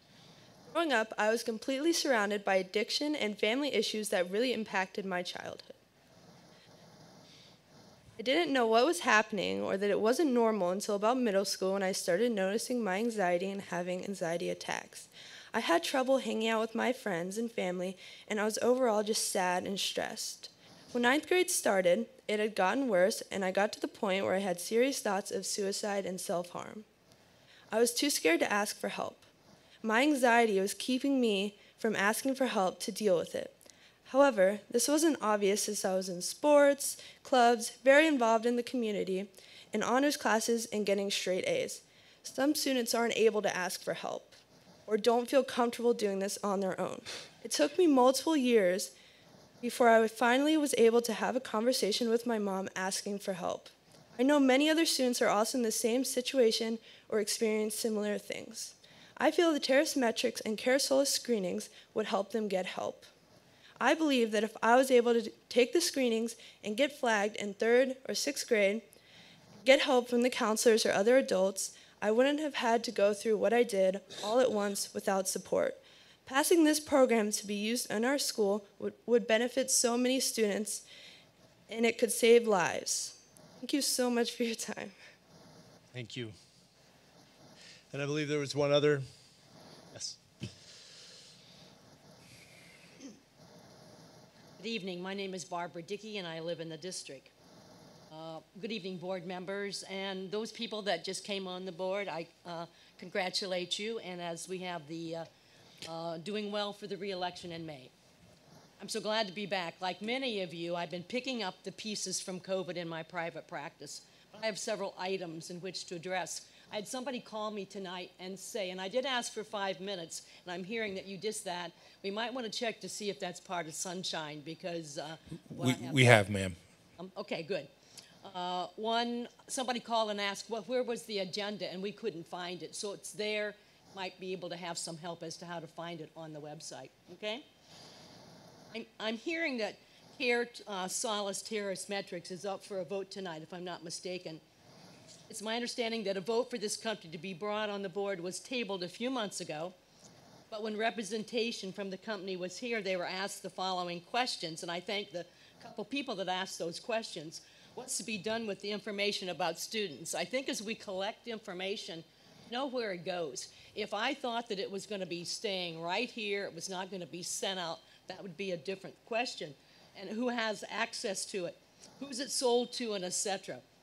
The two reps were unable to answer that question, and whether they didn't know or didn't want to answer, but I think that's something to really consider. Because right now, with identity fraud, with so many people having difficulties, to be aware. And if you get on their website, there's a lot of questionable things about what they're doing.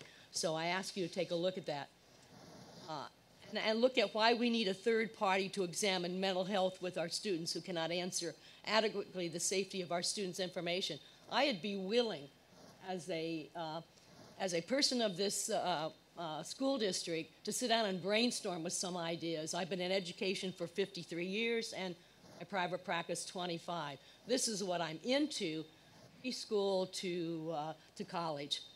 Don't we have school counselors? Don't we have professional people in the field who can access information which is protected with or with a release of information?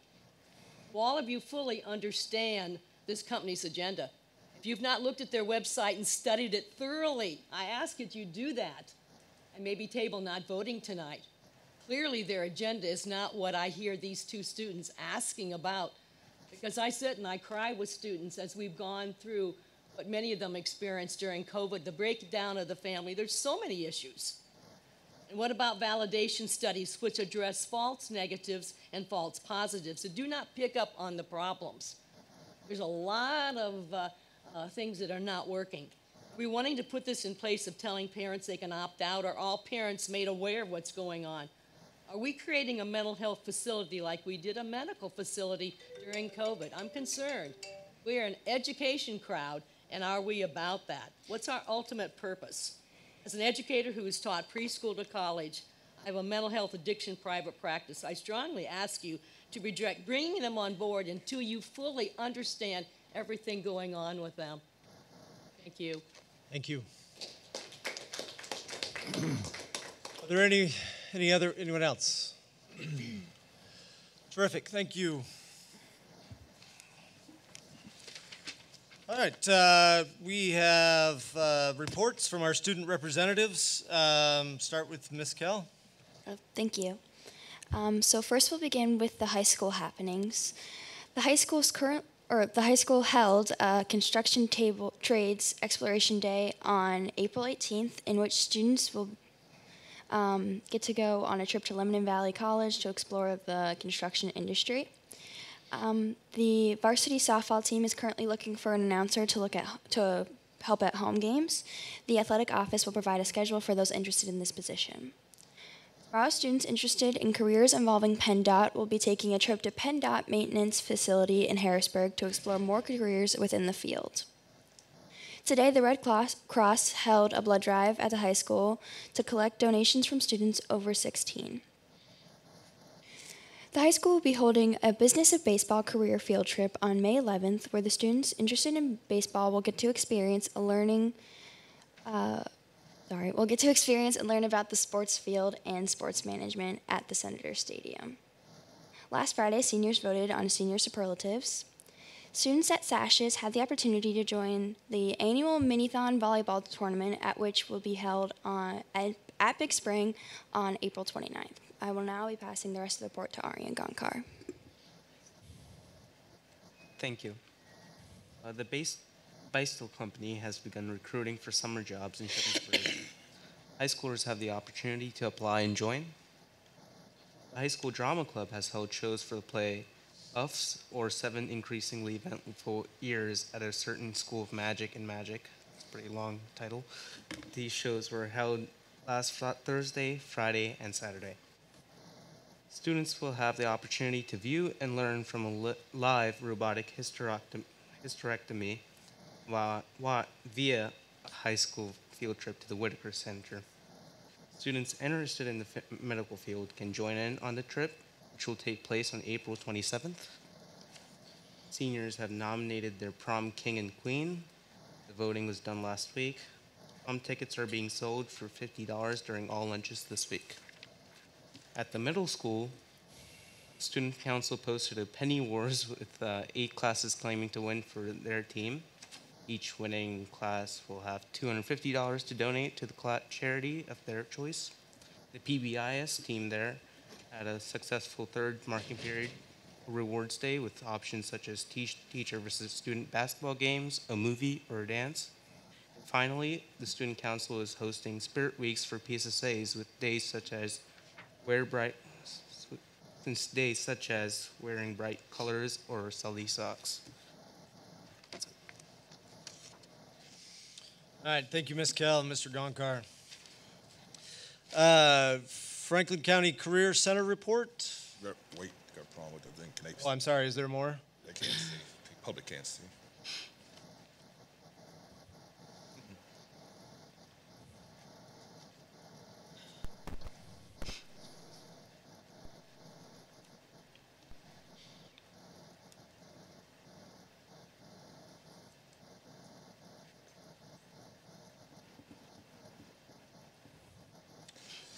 So we need a new TV.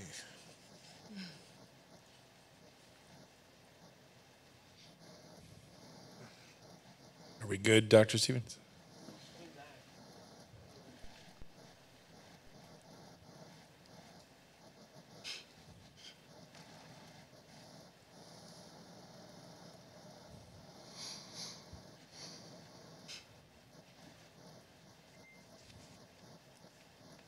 I'm confused. What are we waiting on?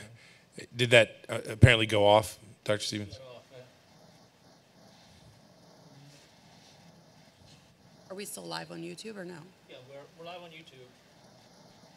They can't see. It's just the audience can't see. Audience. Okay. All right. We're good? Okay. And we're back. All right. Do we have a report from the Franklin County Career Center? The meeting's this Thursday. All right. We'll look forward to that next week. I believe we had 2 board committees that met. Athletics meet. We did to discuss the counter proposal for use of Memorial Park. That was the only agenda item. Okay. That's still in progress. Facilities committee? We did have one. I thought Chad was going to be here, but a lot of the stuff that we prioritized is going to be on the agenda. We moved them up to. Onto the discussion agenda? On a couple of them, we went on the voting of the agenda. Charlie, I don't know if everyone can hear It's hard to hear you, Mr. Seuss. Could you use the mic a little bit? Sorry. Speak. Some of them we put on the agenda to be voted on. Okay. For emergency use. High priority items on the discussion item. Oh, okay. Gotcha. All right. Curriculum report, Ms. Woodall. Okay, Lauren was going to present with me, but since she can't see up there, or can you see now? Oh, it's up now? Okay. So we just wanted to provide an update on Alternative High School this year. If you recall, we brought this program in-house, utilizing Shippensburg University and hiring one of our teachers to help with this program. So the purpose of Alternative High School is basically to provide an opportunity for students who are credit deficient to allow them to catch up on their credits to be able to graduate with their cohort. We started at the beginning of this year, like I said, operating our own Alternative High School. That basically happened due to our former partnership with Affinity in their Alternative High School. It was a consortium with the districts in Franklin County along with us where we sent our students for Alternative High School to Affinity. Basically, over the years, the other districts had backed out. Last year, Shippensburg was the only district that was there, and the resources that they actually had to use us for a lot of their resources.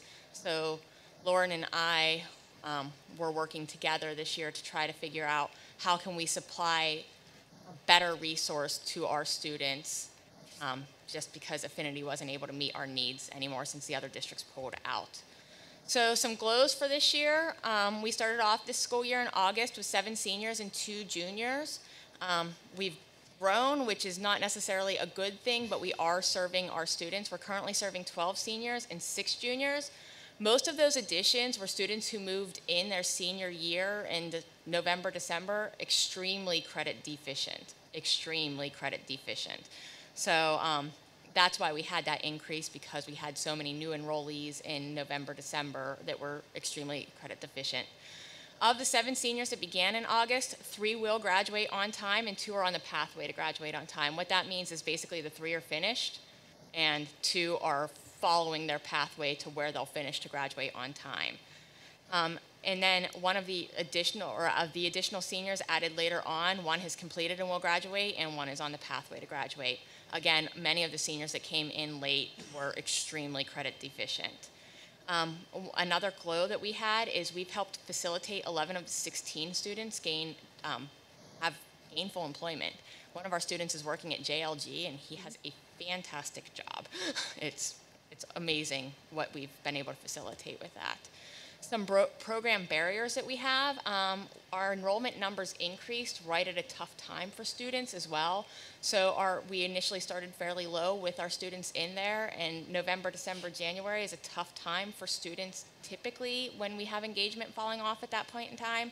So we added more students at a time when students start falling off from their engagement. So we needed to ensure that we're offering more supports and opportunities to keep our students engaged. Our students enrolling late with limited credits, one of the things that we've been brainstorming around and actually working with our PIMS coordinator is the facilitation of GED programming for next year to help those students that are extremely credit deficient. It wouldn't hit our dropout rates, and it would actually help them. Some of them are so credit deficient, I don't know if they'll even be able to finish by the time they're 21. And then transportation and start times. We've actually been surveying the students, and currently we run at 8 to 11, and they've been saying that they're more likely to be engaged if it was 9 to 12. So working with transportation to try to see, can we get our transportation to and from the university 9 to 12 rather than 8 to 11 to help with that student engagement. And then 11th grader apathy. What I mean by that is our seniors, they see the light at the end of the tunnel, so they're working and hustling. The 11th graders, because that light's still a little far for them, they're slowly progressing. And then, Lauren, I'm going to pass it over to you. Sure. As with any new program or any program in general, we allow data to drive our program changes. So throughout the past year, we did make some revisions based on the data and trends that we were seeing. One of the first changes that we made is the addition of home visits completed by one of our district social workers to facilitate student engagement and attendance. We also worked with building and administration to create school attendance improvement plans, similar to that we would do of our students who are attending in-district programs, separate from the alternative high school. We added a weekly social skills group, which is facilitated by one of our district social workers as a means of supporting students in terms of mental health struggles or things that they may be working through. And we revised the admission process to ensure that alternative high school is the appropriate option for the student. So again, it's not just about student desire, but in terms of credits, in terms of student motivation, in terms of learning style and path, is alternative high school the most appropriate option? And of course, looking into the future, we do have a couple of additional recommended program revisions. So for next year, we are considering assigning a building administrator at the high school as a point of contact. That was previously how building administration facilitated alternative high school, so we've been in communication with the high school administration to determine if that makes most sense obviously they have more in-depth knowledge regarding the students and needs, as well as their learning preferences and credits available to them. We would like to continue to explore service delivery for special education students. So again, can we make that more robust, given an option for special needs students? We would again like to create a GED pathway for students who are enrolling with extreme credit deficiencies. As a point of reference, we have students who are enrolling with 3 credits in their junior and senior year. It is, regardless of any program, at this point, it is not going to be viable to obtain that many credits in a year or 2. And then the exploration of a delayed start time. Were there any questions? Thank you, guys. Thank you. Thank you very much for that presentation. Don't interpret our lack of questions for lack of interest. Mr. August. Thank you, sir. Just 2 items. Donation report. Again, just acknowledging our supportive community members.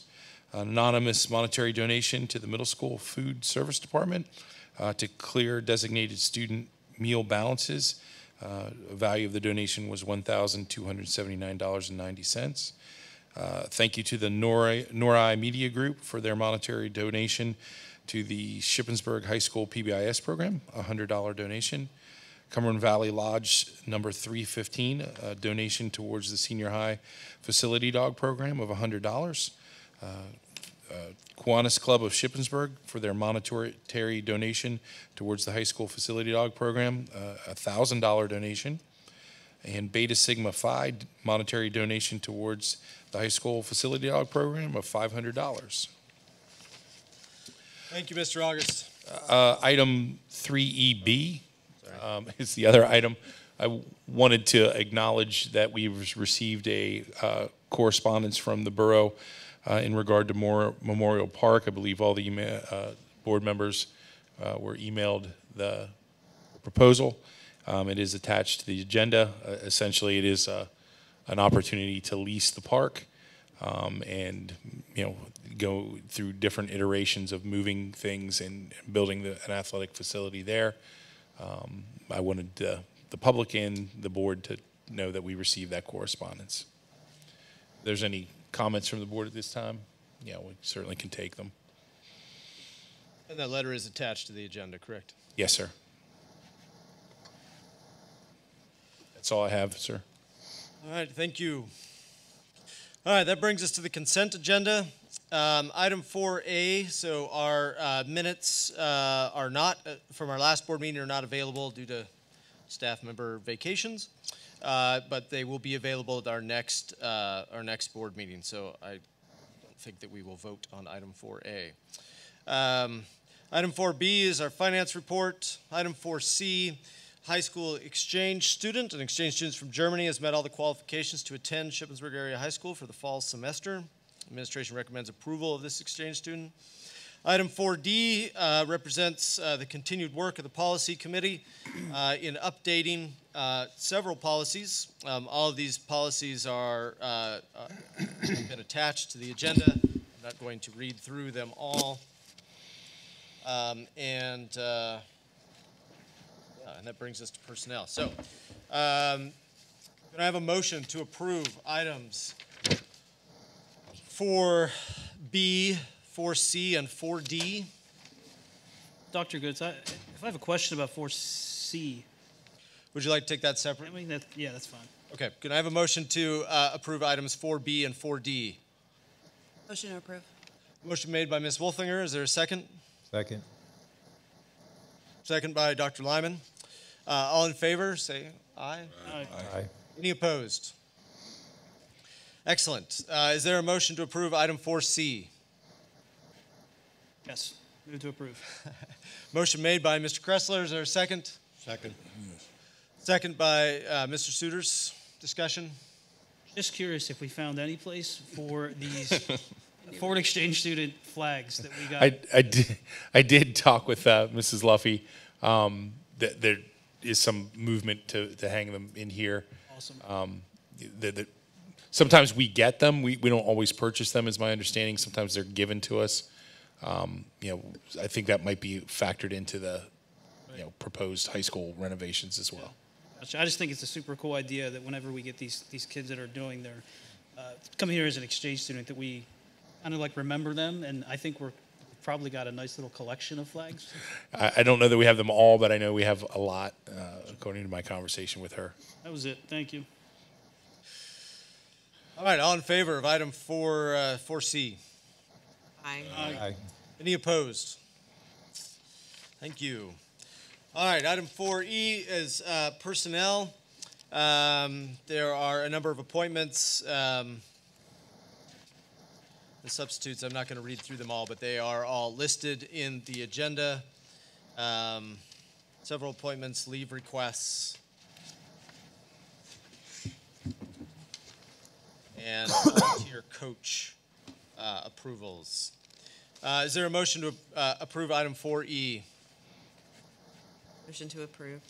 Motion made by Ms. Everly. Is there a second? Second.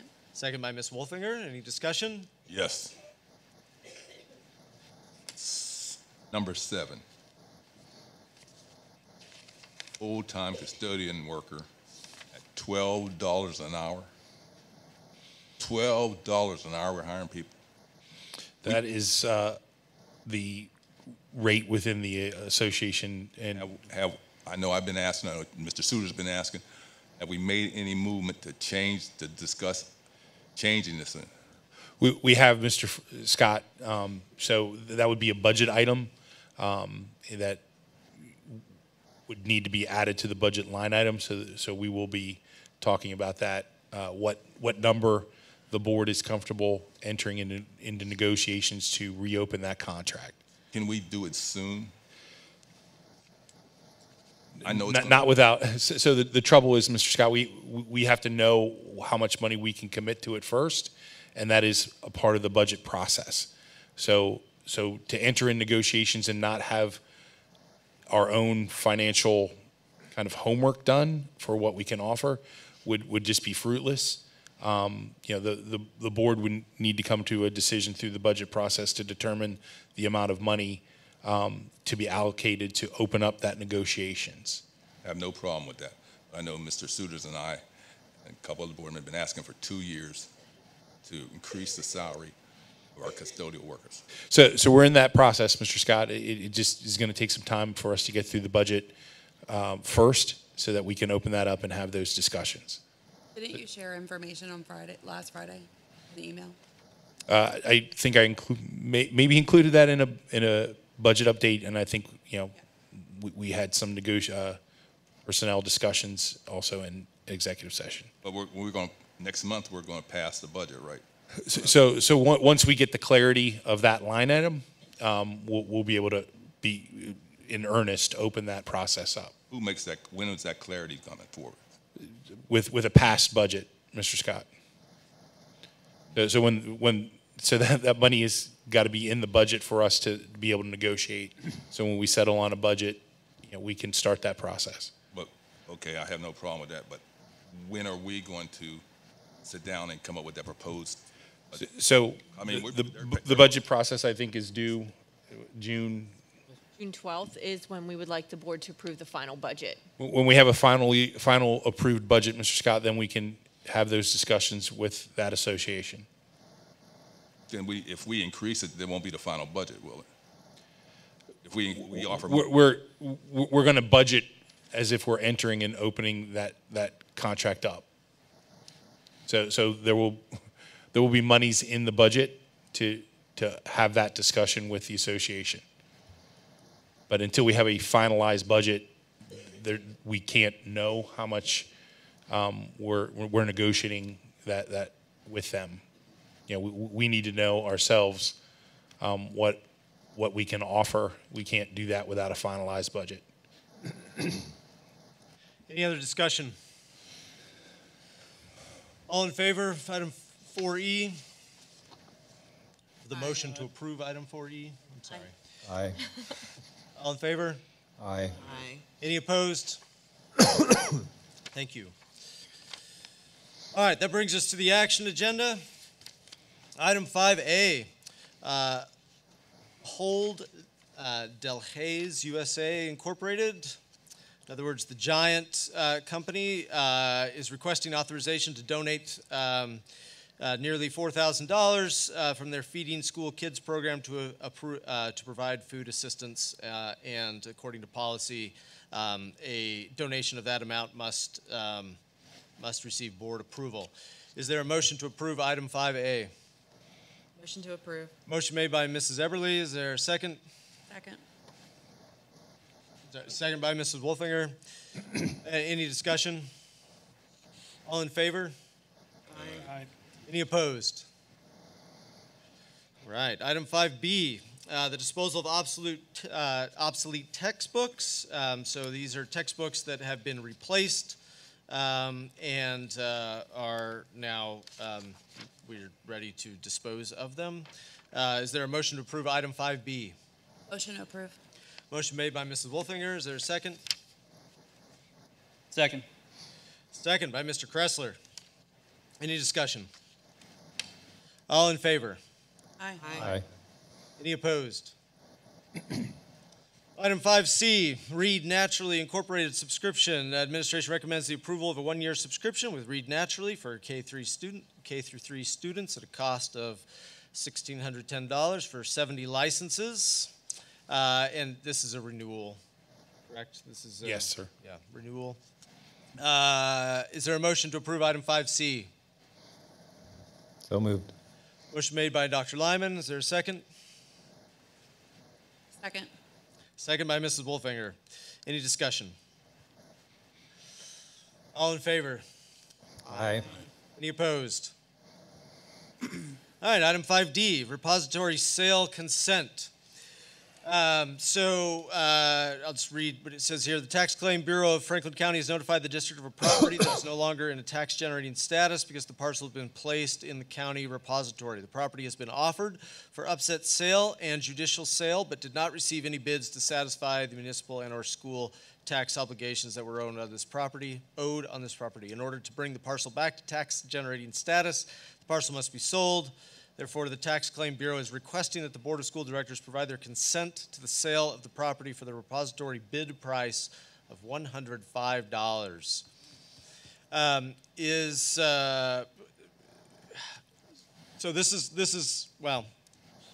This is the item that was spoke about earlier by someone from the public.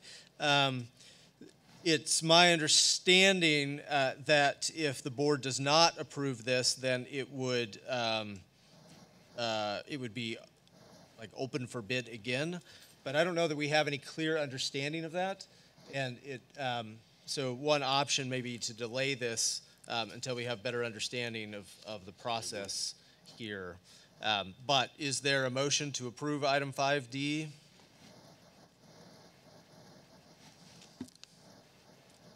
Of course, if there is no motion, then this will carry over. We'll have to carry over to the next, or it can be put on the discussion agenda for the next meeting, which will give us some time to do some more research about what to do about this item. Correct. All right. Well, hearing no motion, that will stay there. I thought if there was no motion, it literally just. It would goes to the table. It dies, right? So it's dead. So it would have to go on the discussion agenda for the next meeting if we were to take any action on it. So it's dead, which will give us some more time to research and find out the implications of what the next steps are. Which we will do. Thank you. All right, item 5E is the MOU between the district and the Shippensburg Area Education Support Professional Association. This is to approve the secretary. It's a retitling of a position to approve the secretary to the supervisor of special education. This position will be retitled to Secretary of Student Services. The appointment will be retroactive to February 13th, which is the date that the position of Assistant Director of Student Services became vacant due to the employment of a new Assistant Director of Student Services. Is there a motion to approve item 5E?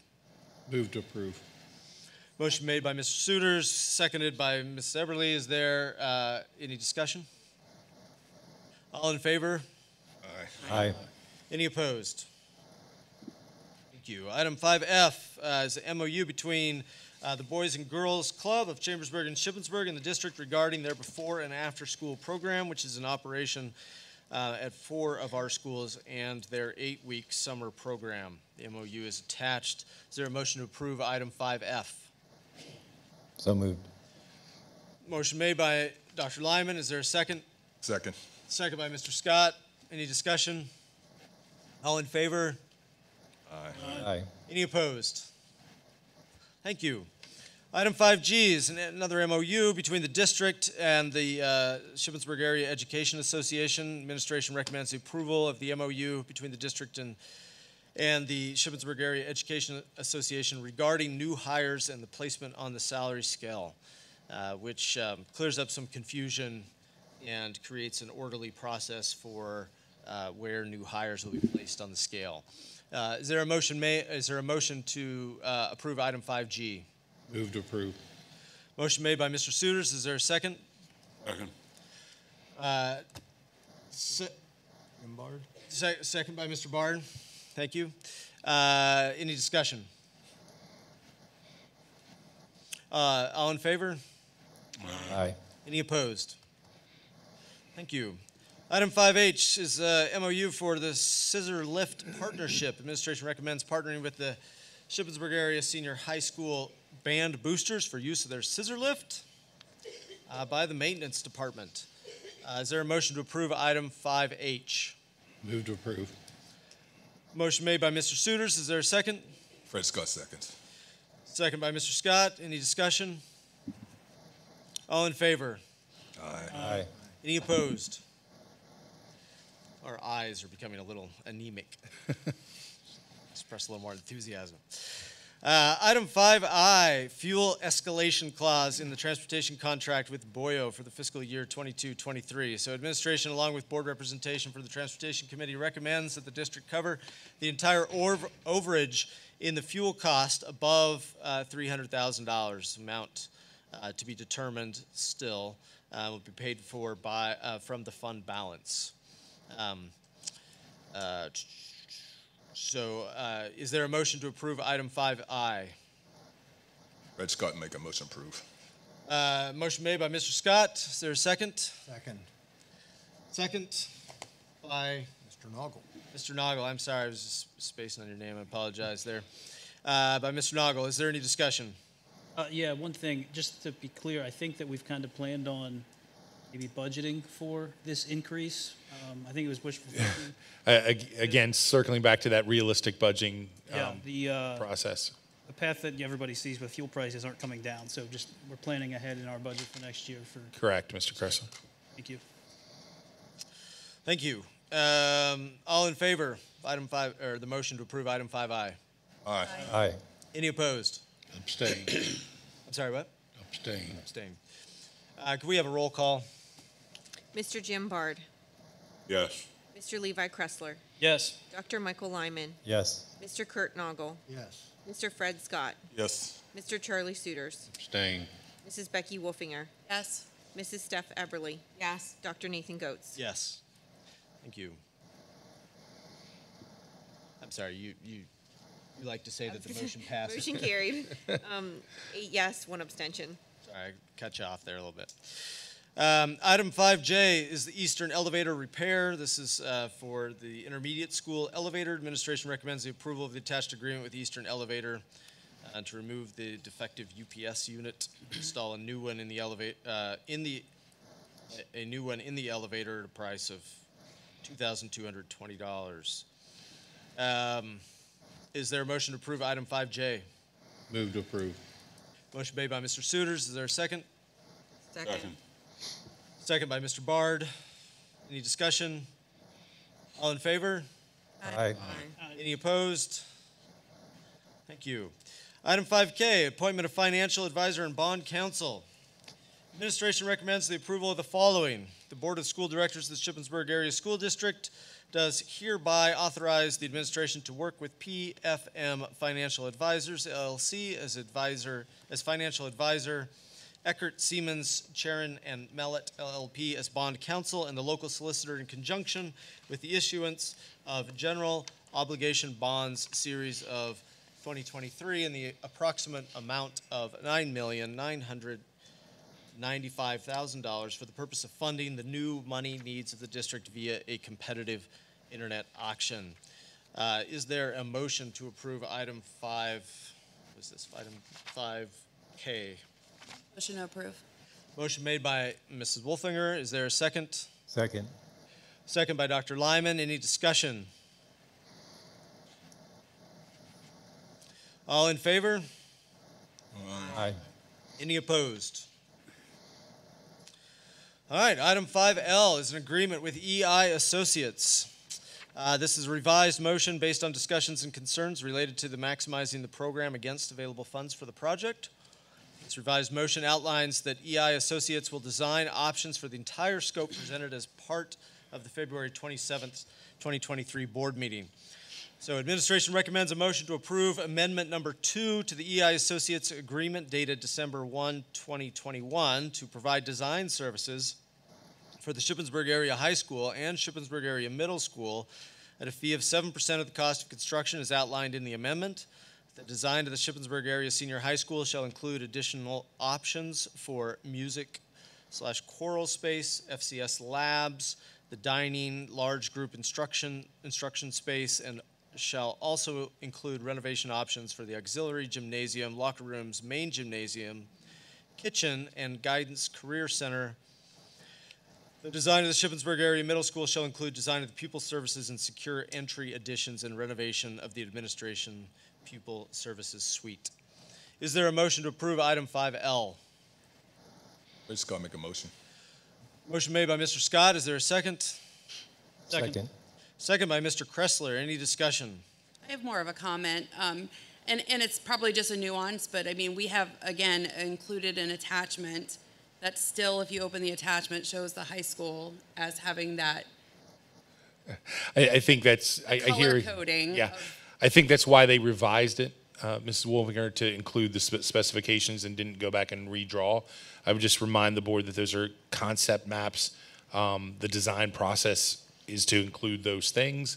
And, obviously, as we get down into the design drawings, the board members. I know you're reminding the board, but if I'm a community member and I'm going to the agenda and I'm pulling that attachment and I see that as a part of what I'm, as a community member, looking and observing, my mind says, this is what I'm getting. So that should not have been attached, in my opinion. Thank you. Yeah, it's important to note we do not have a final design of what this is going to look like. So, I mean, Ms. Wolfinger makes an excellent point. If you were looking at those pictures, that picture is not a picture of what we are approving. It's just a potential concept. We have not yet approved a final design. Any other discussion? All right. All in favor? Aye. Aye. Any opposed? All right. Item 5M. This is a motion for K&W Athletic Improvements Design Direction. Administration recommends a motion to the board to validate design direction to allow K&W, which is our engineering firm, to proceed with the design and permitting of work related to the athletic improvements at the high school site. Improvements to be designed include the following: new synthetic turf field, new 6-lane running track, new grandstands, home side 1,000 seats, visitor side 1,000 seats, with ADA access, a new press box, new field events, paving, and related equipment site appurtenances? I've never seen that word before.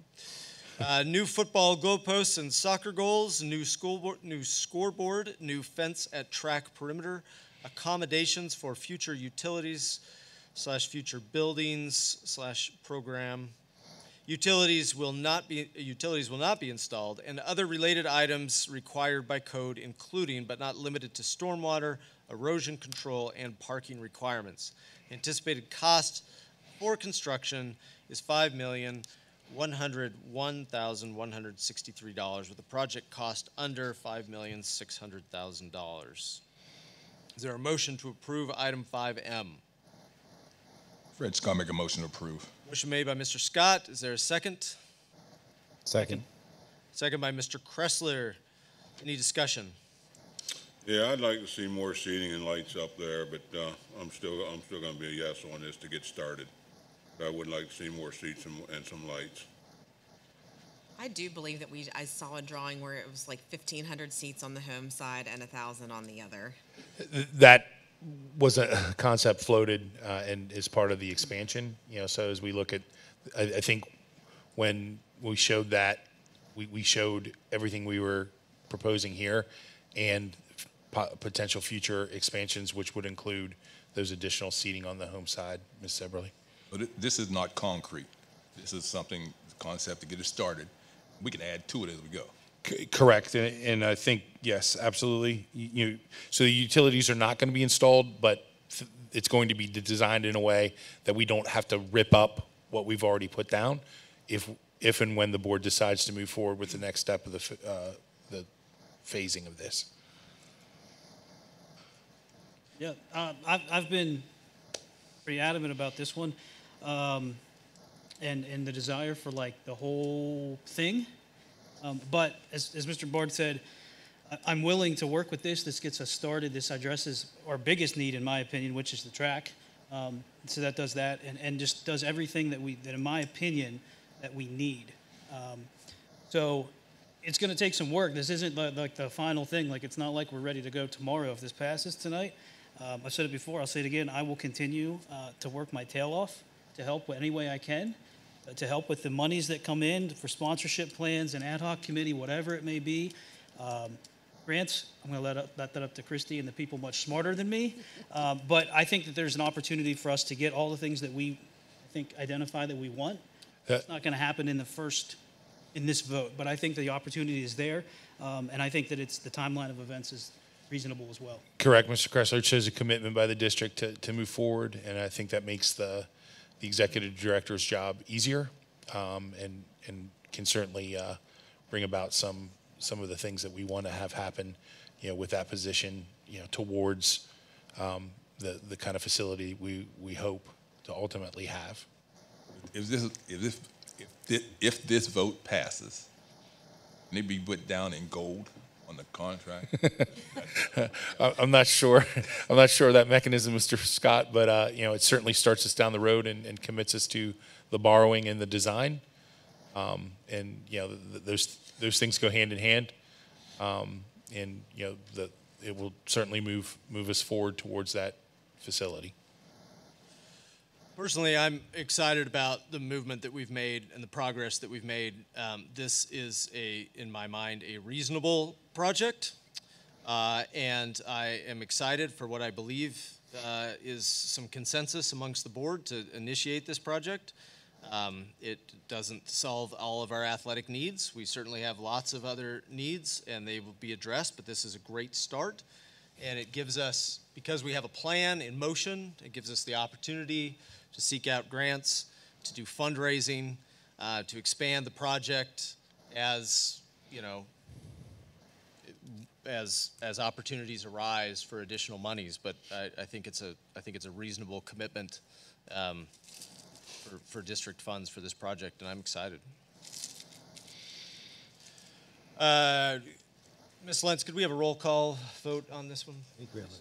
I'm sorry. Oh, sorry. Given the new information that we've received from the borough, it seems to me that there are some financial benefits to at least take a look at the borough plan, because I've seen some of the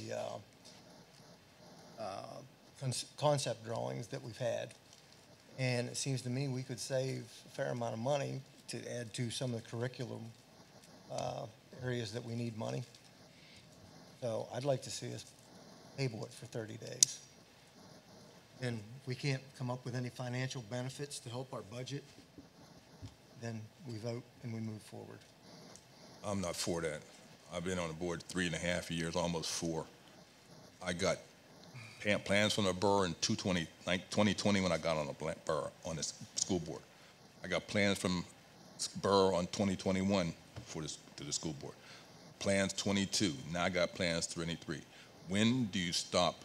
I've had ample time to produce. I understand that, Fred. Yeah, but for me, that comes to a point, these kids are being held without, and I think Memorial Park can be used, but not as a stadium. The Memorial Park, if the school got, I think, what it was looking for in a lease that works well. The school. I keep hearing us talk about we're not going to have extra room for cramming kids into some of the schoolrooms that we don't have the room. I feel pretty certain that you'd be able to save $1 million. But also know that if we build down that park, do you anticipate us still paying the $30,000 a year to rent it? No. Did you read the letter that they gave? I read that was from a borough. That wasn't from the authority.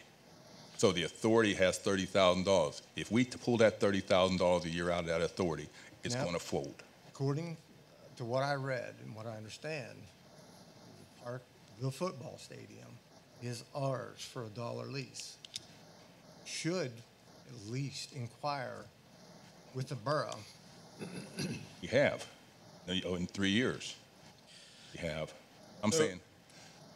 I mean, in my mind, this approving this motion does not eliminate our need for a relationship with the borough, and we certainly can still explore that, and I hope that we will, because we definitely need that field in some respect, and I hope that we will, that the district will continue to foster a healthy relationship with the borough in managing Veterans Memorial Stadium for use, for competition and practice and whatever. But this moves us forward with a track project and a field that can be used for lots of sports in a way that field at Veterans Memorial cannot. But sorry, Mr. Noggle, you said that you wanted, I guess I'm asking a sort of formal question. Are you making a motion to table item 4 or 5L? I am making a motion. All right. For 30 days. So a motion to table needs a second and a majority of the board in order for it to succeed. Is there a second to Mr. Noggle's motion? Fair enough. All right, no second, so that motion dies. Any more discussion on item 5L? Yeah. I feel what everybody's saying, but I don't think we close any doors, nowhere, because we need the community and we need Memorial Park, maybe not as it is, but we still need all the game players in here. I'm voting for this, but it don't change my desire still to have the Memorial Park a part of our school or the university. We do have a feasibility study that should be fine-tuned with all of those findings. Right. I mean, we are still waiting on additional information to know the capacity, which, And again, I think, in Bill's email that he sent on Friday, the initial feasibility study that we all had the chance to review is kind of, walking us through what the needs of the district are. And I think no matter how you look at it, you're going to have some partnership with Memorial or wherever. But we absolutely need something here at this high school. I mean, we need it. These kids deserve to have this at the high school. And I think it's going to serve the purpose for a lot more students than you think it's going to. Not just our football students, right? It's going to actually help a lot more students. And as far as the borough end of things, I mean, never mind. I'm not going to say what I want to say. I'm going to behave. Well, I want to highlight Mr. Suter's comments, and just for anyone who's listening, this in no way, as Mr. Suter's mentioned, like this does not shut any doors. This is not communicating to anybody that we do not want to continue with a relationship with the borough. We still need that relationship. This is not making any motion or making any, sort of formal, like, whatever, right? That relationship still exists. We still need it. We have ongoing negotiations to continue to play there. and the board, in theory anyway, has made a kind of informal commitment to investing some monies into the improvement of that facility as well, to help us, meet future needs. Yeah, we are not quote unquote walking away from the park. Absolutely. At least not with this motion.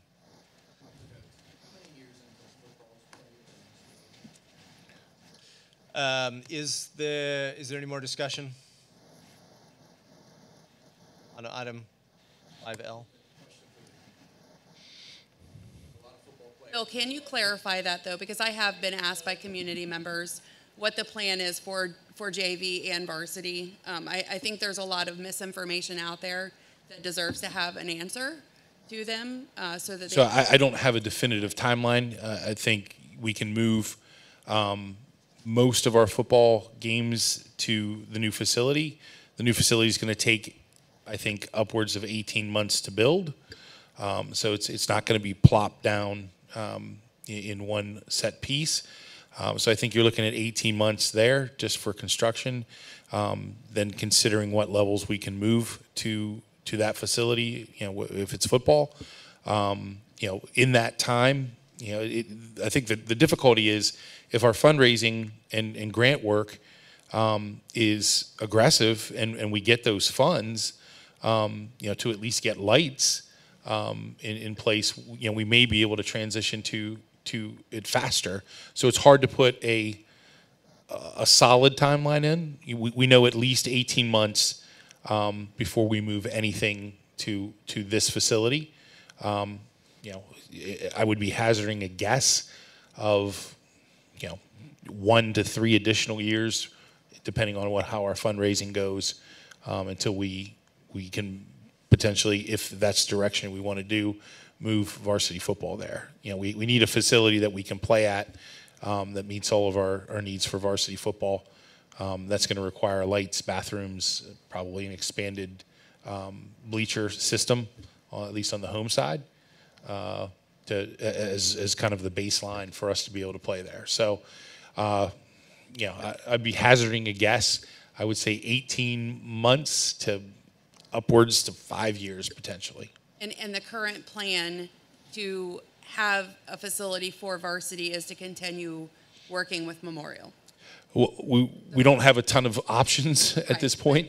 I think there's also, again, this some confusion out there because we've had proposals from the university, from Memorial, as to what our pathway forward is for most of our home games. Correct. I mean, I think if the board, I think, as a further discussion item, is going to look at the agreement we've put forth by the university. Currently, the schedules only match up for one varsity game potentially and one JV game at the university. That doesn't solve the bigger problem of where to put the other 5 and playoff games that we're used to playing. Right now, our option is Memorial Park for varsity football for the foreseeable future. As soon as we are able to get the resources together to get that stadium on grounds done, we'll look at making that transition. Thank you.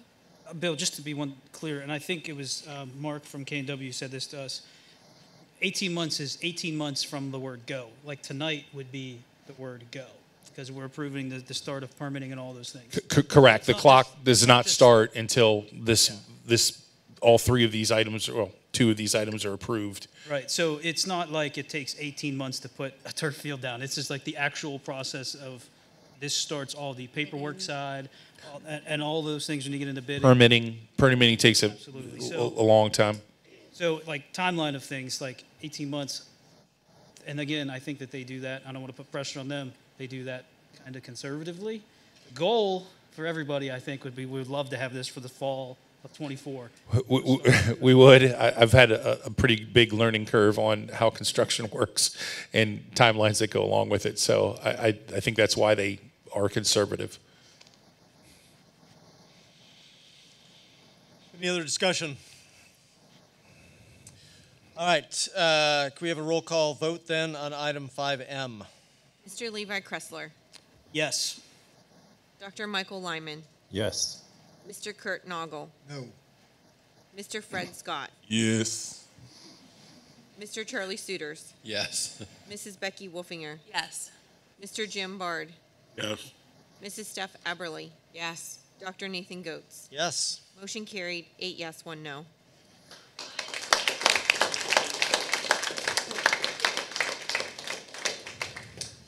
All right, item 5N is the Care Solace agreement, service agreement. So Shippensburg Area School District and Shippensburg Community Resource Coalition are partnering together to regarding the rising behavioral and mental health needs within the district.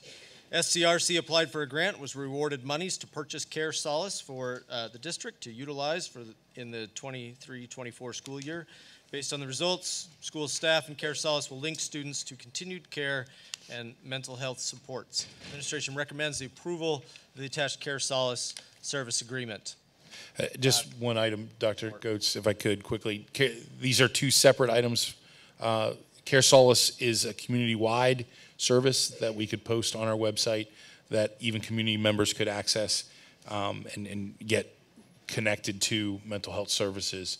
The Care Solace has value of itself because it is that concierge service for our families and our counselors and our students to be able to get access to mental health services. All right, so is there a motion to approve item 5N? So moved. Motion made by Dr. Lyman. Is there a second? Fred Scott seconds. Second by Mr. Scott. Any discussion? So I just want to reiterate what Mr. August just said, that this can be approved separate from Terrace Metrics, and it provides a service for our community to help our students get access to mental health services where available, understanding that there is a shortage of mental health services across the country right now. So however you feel about Terrace Metrics, this service would be valuable to the district. Can I get clarification? So the Terrace Metrics is the actual survey, correct? That is the universal screener. Thank you. That, just again, to reiterate, the universal screener pairs well with Care Solace because then we have resources that we can connect families to. Again, all voluntary and confidential. It's like the Walmart of mental health, right? So you get connected to Care Solace, and then they connect you to stuff that you need. I know West Perry uses it. I was actually just at a conference with their assistant superintendent, and she was speaking to me about how it's not just being utilized by students, but it's being utilized by community members as a whole. You know, she'll go and get her hair done, and people will ask for that contact information that have nothing to do with the school system, but they live in the community and they're getting services. So essentially, we could post the website on our district homepage, and the community members can either get the phone number or the email address if they need those services. Correct. And the counselors, social workers, other staff would be able to, if they see a kid or if they're working with a family, just hook them up with Care Solace. And the grant for use of the Care Solace service is for the upcoming school year. Is this something that we can expect that the grant would be continued? Or the expectation is that if the district has a positive experience, then we would begin to pay for it after that year? So to answer that question, we would certainly use this as a pilot period to determine the value and the return on investments, and then come back before the board. If those grant monies would disappear or can't be extended for some reason, we would have another decision, and at that point we would have some general data about, without identifying individuals, how much access has come through our Care Solace portal. So at this point, we don't know if the grant will continue or not, or. We have a representative from Partnership for Better Health. We could have her come up and Well, if she wouldn't mind, specifically she to can that. answer some of these questions, that would be helpful, yeah. Thank you. I was going to invite you to come up, but I couldn't see if you were still back there. And Thank you very much. Our partnership is fully dedicated to addressing the issues of youth mental health. Whenever we receive grant applications, pretty much it's a 95% approval rate. So I can't give a guarantee, but this is a priority of ours. I've already had discussions with SCRC about planning for their next grant application. Okay. So it's a pretty safe bet. Okay. I think 95% is a pretty safe. Yeah. We can get out of it anytime we want, right? We can get out of it anytime we want, right? Yeah, but yeah. Right, Doc? I would assume so. Can you, No money. if for some reason the board, we started it and, would we be able to withdraw? We are not the federal or state government. We are a very flexible funder. And we work with grantees when there's any type of delay or change in approach. Thank you. You're welcome. I don't have any questions, but I have some comments I wrote down. So I just want to, first of all, thank all of the students and anyone that has kind of come and spoke about the subject, no matter how you feel about the subject.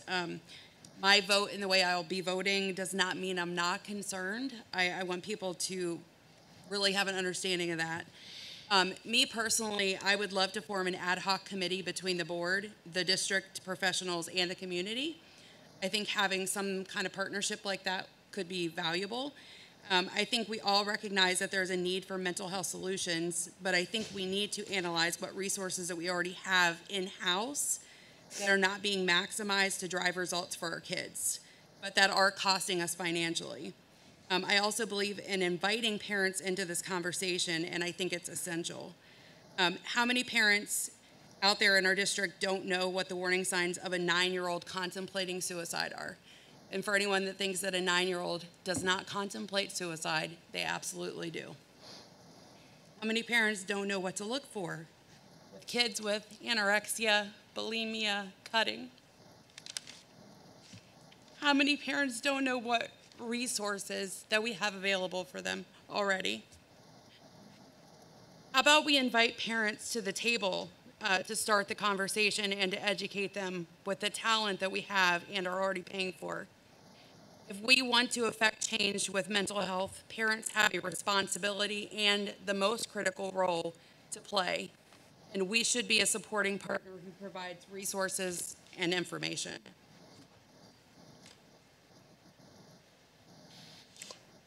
I guess for me, the program mental health is if I thought every parent would be involved and do what was right for their child, I'd probably the system wouldn't be necessary. But I was a police officer for 46 years.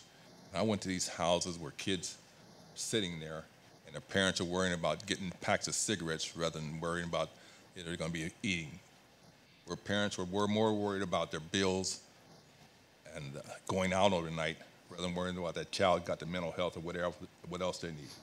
It's nice to say that it's good for parents, but all parents aren't good parents. And unfortunately, in my career, I got to see the ones that weren't. And I want every possible avenue available for the child. I don't care about the parent. I want the child. And if you can pick out one child that needs help with this system, I'm voting for it. Any other discussion on item 5N? All right, can we have a roll call vote, please, Ms. Lentz? Dr. Michael Lyman, Yes. Mr. Kurt Noggle, No. Mr. Fred Scott, Yes. Mr. Charlie Suiters, No. Mrs. Becky Wolfinger, No. Mr. Jim Bard, No. Mr. Levi Kressler, Yes. Mrs. Steph Aberly, Yes. Dr. Nathan Goetz. Yes. 5 yes, motion carried. All right, that brings us to item 5O. The Terrace Metrics Agreement. Shippensburg Area School District and the SCRC are partnering together to measure and monitor the rising behavioral and mental health needs within the district. SCRC applied for a grant, was rewarded monies to purchase Terrace Metrics to utilize in the 23-24 school year. Terrace Metrics is the program that will measure and monitor the mental health through a universal mental health screener. For the first year, students in grades 4, 7, and 9 will participate, or parents, guardians can choose to opt out. Based on the results, school staff, and if board approved, CareSolace will link students to continued care and mental health supports. Administration recommends the approval of the attached Terrace Metrics Agreement. Before we have discussion on this, Mr. August, could you clarify the process for the opt-out, how that would work? So we will communicate numerous opportunities over the summer and before we put this survey out, using robocalls and emails and on our website. We will make it patently obvious how to opt out, and it won't be just a single communication. I have a question. Before Dr. Before we have discussion, yeah. Thanks. All right. Do we have a motion to approve item 5O? So moved. Motion made by Dr. Lyman. Is there a second? Fred Scott seconds. Mr. Scott, second. Mr. Kressler. The communication. I was a firm believer of the opt-in rather than opt-out. As a parent myself, I would opt my kids out. I don't have 46 years of experience working with troubled people in the community like Mr. Scott does, but I've got 14 years of them working with kids who come from really, really bad backgrounds. And my professional, I'm not an expert in this, but I see what kids, there's really issues that kids have right here in our communities. And the opt-in, opt-out thing, I was like, hey, opt-out, we have to opt in. I think the problem with that is, if you say opt-in, I'm going to check my kid's stuff every day, so I know that I'm going to opt in, or I would do that. It's those kids who don't have that at home, that they don't have that stability or whatever the case may be, that they may not. They just kind of keep falling through the cracks, and they're out there. And I hate it that they're out there, but they're out there. So I guess in terms of the opt-out, my question is, when we say opt-out, and we get a form, a paper, whatever the case may be, that says that it goes home and parents acknowledge that they were even given that. And it seems a little bit like I'm trying to find a happy medium with everybody, because that's been one of the things we've talked about. We talked about it 6 months ago. We're still talking about it now. That it's like, hey, if that goes out, then a parent's got to acknowledge that they've been told about this, and then there's going to be something coming in the fall in the next school year. So the way I think that could work would be with our beginning of the year paperwork. So we wouldn't be doing this on day one. Right. We would be, we send home that packet of information you get at the start of every year. We certainly can include that form, and we generally have a sign off from parents that they received those forms. That would just make me feel more comfortable with this. Absolutely. The goal is not, the goal is to be transparent. The goal is to honor the wishes of parents. It's not intended to be a forced upon. The opt-out is because this is a universal screener. So when you may recall from my presentation, this is the screener we use, just like we use for reading, just like we use for math, just like we use for behaviors.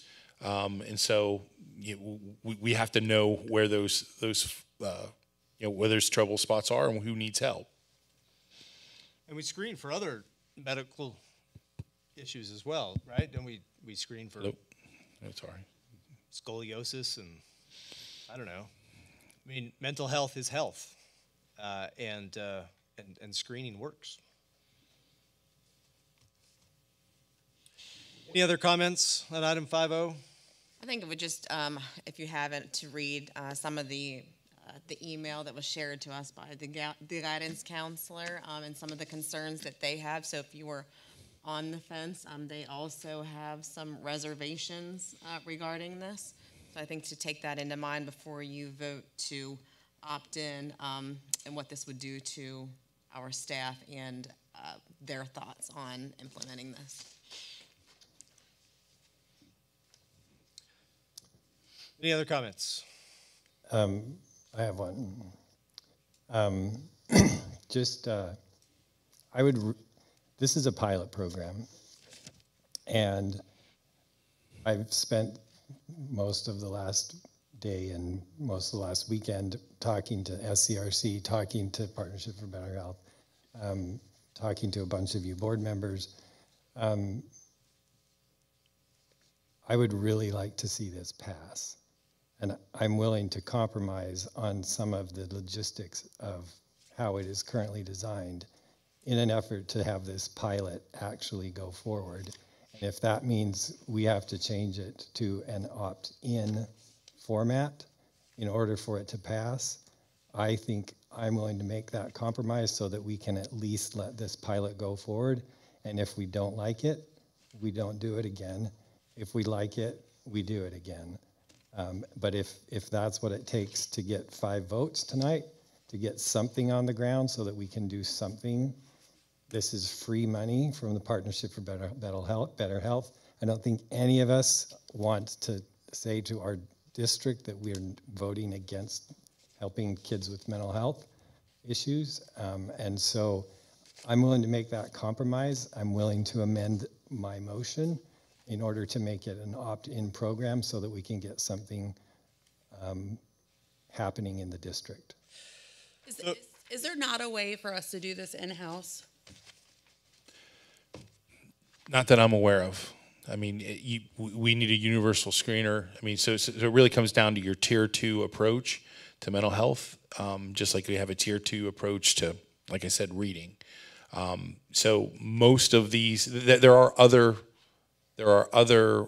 survey/screeners outside of Terrace Metrics. There's another one called Rhythm, but at the end of the day, they all serve the same function. They're asking students how their mental health is, in a variety of different, a variety of different categories.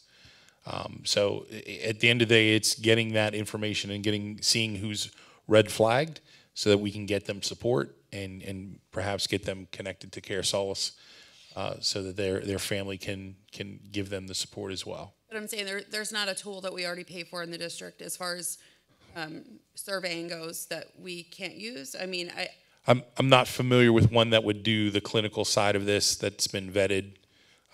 Lauren, are you aware of any? But I mean, if the goal is to find out how the kids are feeling, right, and you ask them a series of the same questions that this outside company is asking, you're going to get that data returned to you. I'm not sure I'm understanding the question, Ms. Wolverine. Is your concern that the data is going someplace else and is not? No, it's not even about the data. It's about the concern that I think that we have a way in the district that we could do it. I mean, there's a gazillion, resources that we have. I mean, when you look at the Thought Exchange and those kind of, the programs that we already are utilizing that gives you return information backwards. So something like Thought Exchange would not allow us to get to individual kids. It would give us a more holistic approach. Youth True Survey that we will be putting out in May would touch on these subjects, but more specifically to a building, similar to the way the PACE surveys does. So the PACE survey gives us this information, but it doesn't pinpoint who we have to get to provide additional supports. So I would be skeptical of something we would create. We don't have the expertise to design a survey with validity and reliability to even ask the right questions. So it's not something I would be comfortable in-house creating. I would turn it over to mental health professionals to create those tools for us. I think that would also, to Ms. Eberly's concern, that would put additional burdens on our counselors and other staff if we're saying you need to design a system to do this screening. Because I understand the hesitation. I understand that there is some hesitation from some of the staff in the district about this, but the other benefit, if we do this compromise of going opt-in, is that there will be fewer students participating. Unfortunately, it's not ideal for me, but there will be fewer students, and we will be missing some of the people that Mr. Kressler and Mr. Scott have been talking about. But because there are fewer students, that would also mean less work for the counselors. So to me, this compromise of going to opt-in sort of meets all of the objections that people have, maybe not all of them, but a lot of the objections that people have had about this program, while still letting us do this pilot and find out something. As the public, how would the parents know what questions are going to be asked to our children? You need to learn how basic board meetings work. You have to address the public. He doesn't even want to answer a question. I'd like to make a motion to call the question. Well, okay, so Dr. Lyman, you wanted to amend your motion so rather than it reading opt-out would read opt-in.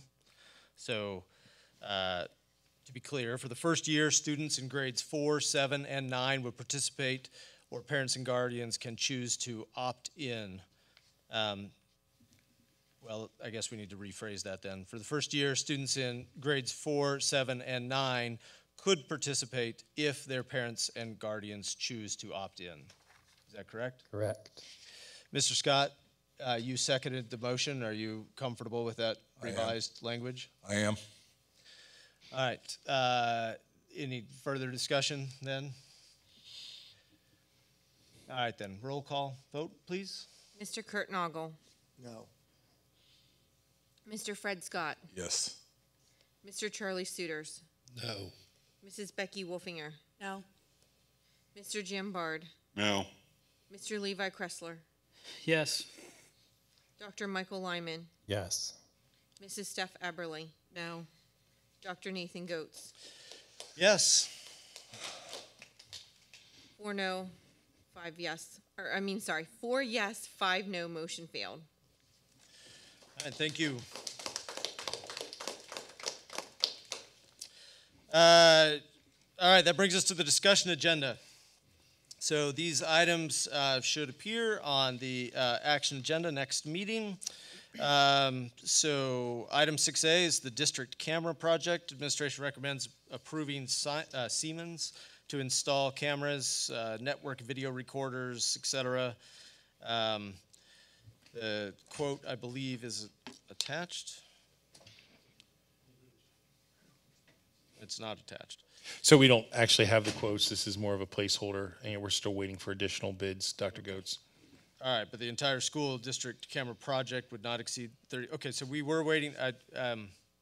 So help me out then, because this was on hold because we were waiting for other. Correct. We're waiting for another firm. They're coming in through yet another walkthrough. We've given them parameters that fit that budget number to see what they can provide district-wide. And then we'll put the best of those forward to the board. All right, so we'll expect a final recommendation in the next meeting then. Correct. All right. Well, I don't want to promise that. They're not great about coming in. It's a long process to get them out here and to get the quotes. Any discussion on that? Item 6B, new debt maximum parameters resolution. The administration recommends approval to adopt the attached maximum parameters resolution authorizing the district to borrow for the following ship-taking shape step 2 projects. And that includes the items listed as related to the projects that we've approved design work for. Any discussion there? All right, item 6C, change in support staff status. Administration recommends the approval of the following change in hours. Part-time classroom assistant working 5.75 hours to a full-time classroom assistant working 7 hours per day. Any discussion there? Item 6D, creation of district registrar position. So the district administration is recommending that the board approve removing the district registrar responsibilities from the district receptionist business office assistant position and creating a new school year part-time district registrar position, a part-time summer district registrar. Any questions about that?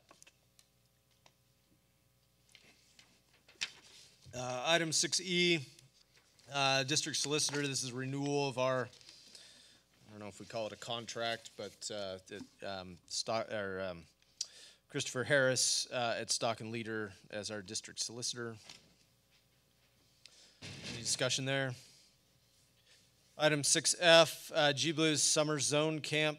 Administration recommends approval of the G Blues Summer Zone Camp, a yearly camp held on the campus of Shippensburg University that is open to all district students in grades 1 through 5. Any questions?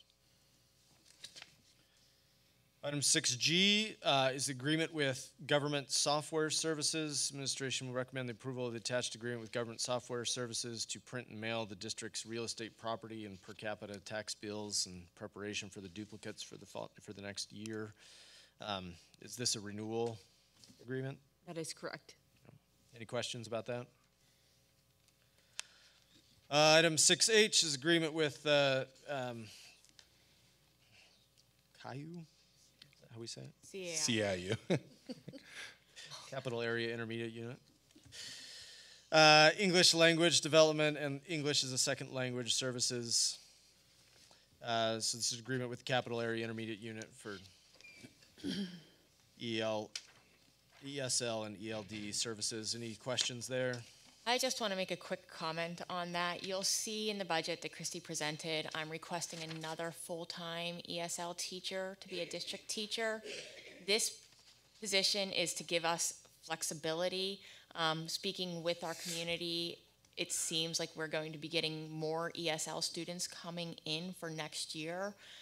But with the ESL population, they can be transient. So I know that having 3 full-time staffers, we'll be able to fulfill that for years to come.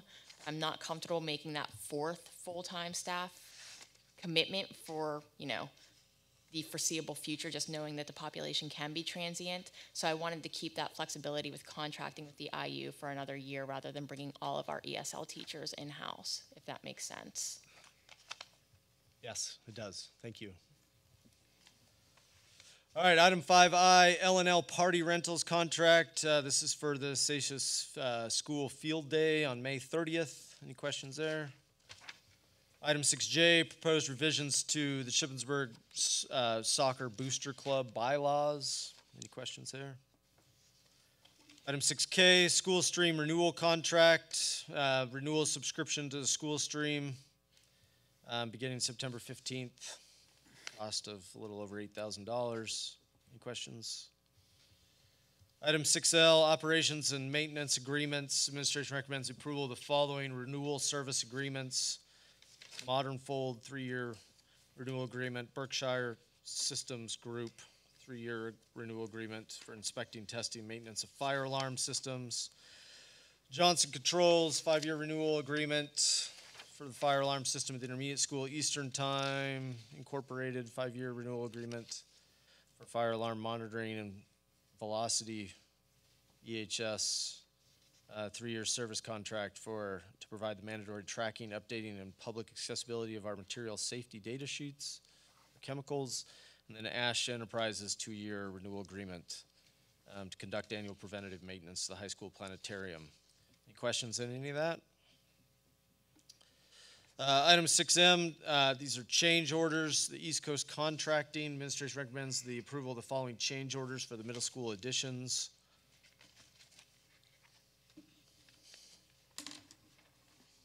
Questions? Item 6N, Shippensburg University Field Usage Agreement. Administration recommends the approval of the attached field use agreement with Shippensburg University for the district to be able to play 1 JV football game as a kind of dress rehearsal, and then 1 varsity football game at Seth Grove Stadium on the campus of the university. Agreement cost sheets are attached. Any comments, discussion, questions? Item 6O, senior high school back entrance sculpture. Administration recommends approval of the preliminary concept drawings fee from sculptor Steve Dolbin to design a sculpture for the back entrance of the senior high school. Mr. Dolbin is the sculptor who designed the Greyhound that is currently at the front of the building. The cost for the design drawing fee is $100 and will be paid by the class of 2023. Any questions, comments there? I have no question about that, but did we we come into agreement on the design for the basketball floor? We did. So the design of the Greyhound with the doggy in the middle. The dog, yeah. That was the winner of the student vote, 2-1. 321 students voted. 200 plus voted for that one. Okay. So that's personally, I think they made the right choice. So, yeah. So yep. It should be moving forward. We're looking to install that on the 13th through the 30th. Thank you. All right, we've reached our second citizens comment period. This is for citizen comments regarding non-agenda items. I believe we have a couple of people that may want to comment on non-agenda items. Please identify yourself by name. Let us know if you're a member or if you live within the district or not. And please address all comments to the board as a whole. Make sure that in the form of the statement. Questions will be taken under advisement. Responses to questions will be offered by the superintendent. You have 3 minutes to make your comments. Comments relative to private student matters or personnel issues should be directed to the appropriate school authority outside of this meeting. I think, let's see, Darren, did you want to comment on a? Okay, well, you were my only, oh, wait a second. John Stout? He's gone.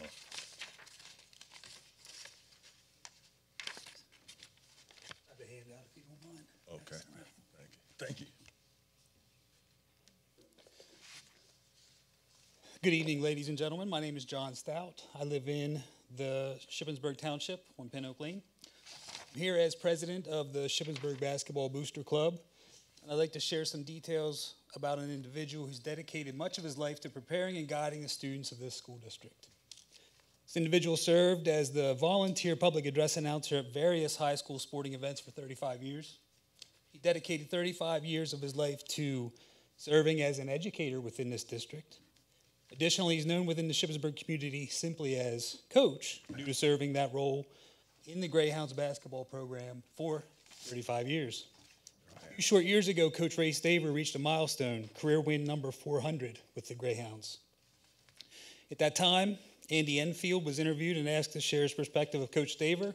Andy's a former Greyhound student athlete who played for Coach Staver in the mid-1980s. He's probably Shippensburg's most famous alum, and currently the head basketball coach at the University of Southern California. Andy acknowledged Coach Staver by saying, quote, "He had a positive influence in my life on many high school players on and off the court. When you start to look outside your immediate family, it's important to have people you can learn from and be a positive influence in your life. Coach Staver was a huge influence on my life as well as my teammates," end quote. Greg Van Syok, a 2008 Greyhound grad, set a couple of basketball records before going on to study and play basketball at Shippensburg University. Today, Craig would tell you that, quote, "Preparation was definitely one of the things that I remember.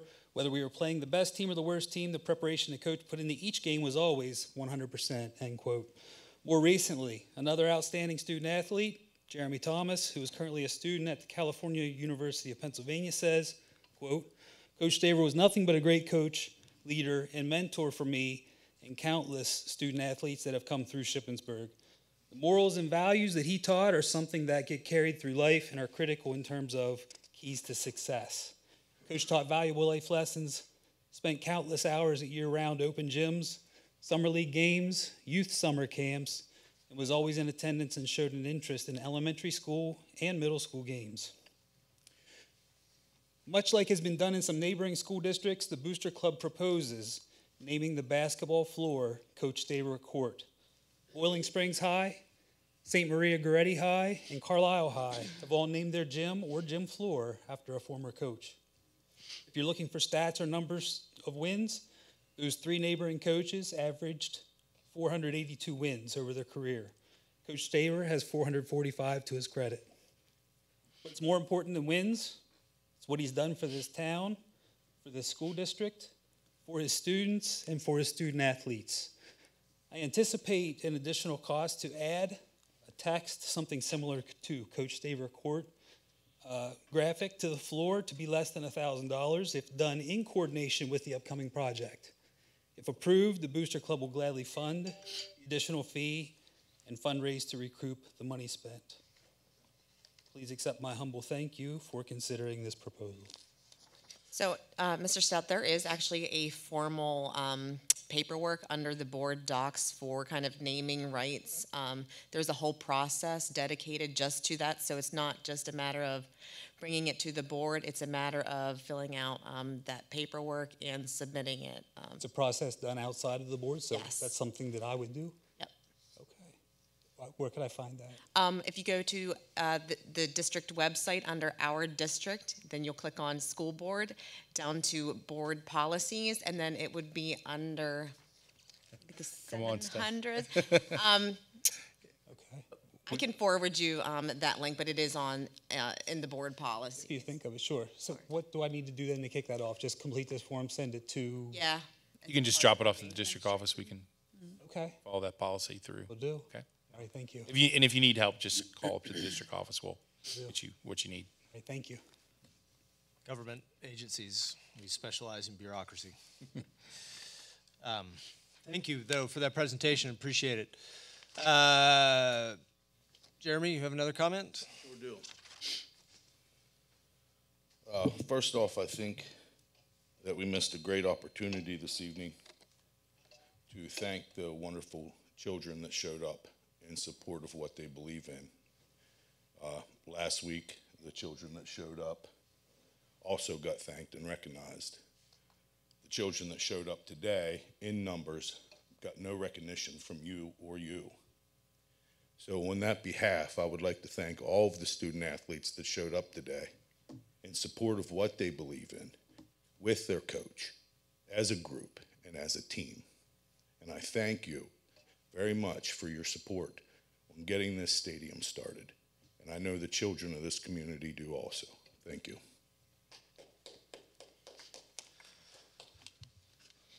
I think that support was shown during board comments last time. We hadn't got there yet, so you know you're.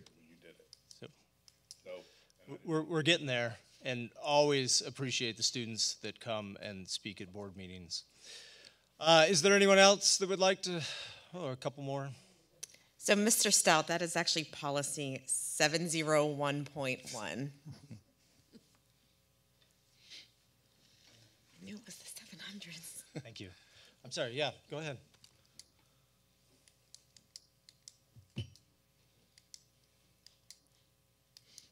Good evening. Amanda McNair. I live in District A.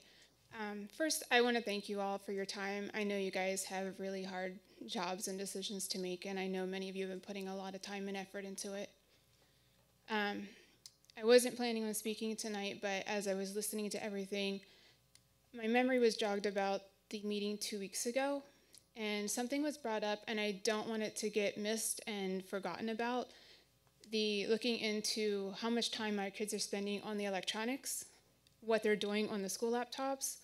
I promise you I'm dealing with an issue now, and it stems from this. Not just the school one, the home ones too, but I've had to take home ones from someone who's much older in the school, who I shouldn't have to, but I still have to let him have his school laptop to get his work done. I can't control what he's doing. He can, I mean, frankly, I don't know what he's doing watching YouTube videos for a class when I don't want him on YouTube. I think there's a lot of things we need to do to help our kids, and that's one of them. There's many other things. Our little ones, including the pre-K programs you have, get our kids outside. I beg you to find a way to get our kids outside. There's a huge difference in a kid that has access to running around and learning how to be mobile, learning how to use their body differently. It helps their mental function. If they're sitting inside, they're not made to sit all day. They're not made to sit for hours upon hours. That contributes to some of the issues that we have. People think that they have ADHD, ADD. Some of them do. Some of them have legitimate issues. But some of them just need a way to release their energy. We're energetic beings. You can challenge that all you want, but there's so many studies out there. We're energetic beings. We need a way to transfer the energy. We need to be in contact with the ground. We need to balance those electrons. It's scientific. So I challenge you, find ways to help our kids that's not just parents monitor the electronics and monitor like this. I know we have all kinds of issues, but we have to find the ways to help them. Thank you for your time and have a great night. Thank you. Yes.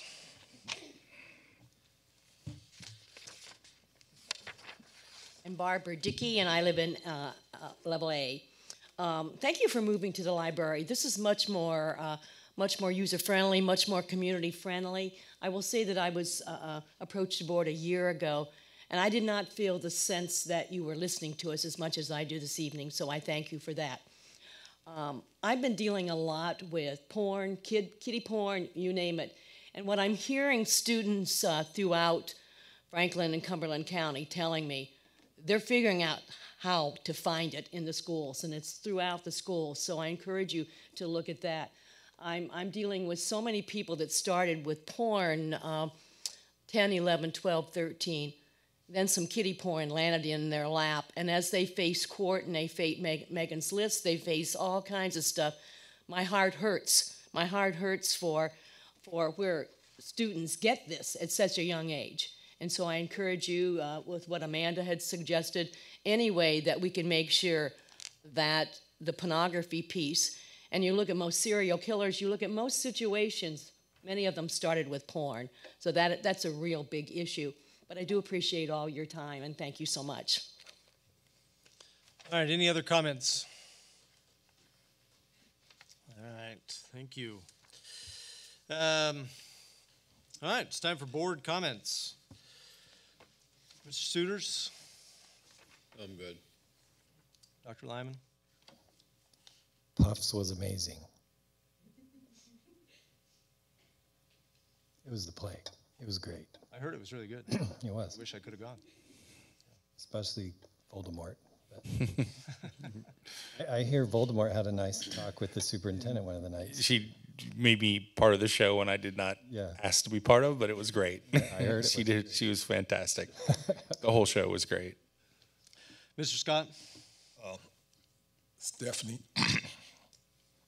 I am amazed at your knowledge of the policies of the school district. My God, I read them, and not to the extent you do, but I commend you on the work you put into policies with the school district, because nothing comes up with a policy that you don't know. Mrs. Wolfinger? I second that. No, thank you again to all of the students that took their time, both from the athletics, but also the other students that spoke about mental health. And I'm just gonna, I'm not gonna repeat what I said earlier, but we do have to find solutions. I believe that there's solutions that we have within our district that we just haven't tapped into. And I would be the first one on an ad hoc committee if we formed it, because I do think it's absolutely critical that we work together to solve the problem between the community, in particular the parents, because we have the most important role to play in addressing this issue. But I definitely, would be a volunteer. I volunteer as tribute. Mr. Kressler? So a couple things. First, let me start by saying the girls' track and field team has won at least a share of the league title. They're 7-0 right now. They're 6-0 in their conference. They will win outright with a win versus James Buchanan this week. I'm not sure if that's tomorrow, Wednesday, or Thursday, but they have another next week. If they win next week, that will be the outright champions then. Erica Buheister, I apologize if I messed your name up. She set the school record in the pole vault recently. The 4x100 team also broke the school record. Alyssa Turn was third in the high jump at the Jack Roddick Invitational this past weekend at the university, and Jillian Sidnor won the 400 meter at the Jack Roddick Invitational Saturday. Softball, what I found, they went 1-1 with possibly a third game that I couldn't find a result for. They're 8-4 in the season, returning to action tomorrow. Baseball had a tough week. All that said, they're going to get back to their winning ways tomorrow against West Perry. And then finally, I guess with what Mr. Stout that just came up and spoke, I'm sure he's going to get that form if the form is in the policy on my thing. I don't see it as an attachment on my phone, but when he gets that in, I did see where it says that there's to be an ad hoc committee, including the superintendent, business manager, at least one board member, and a community member.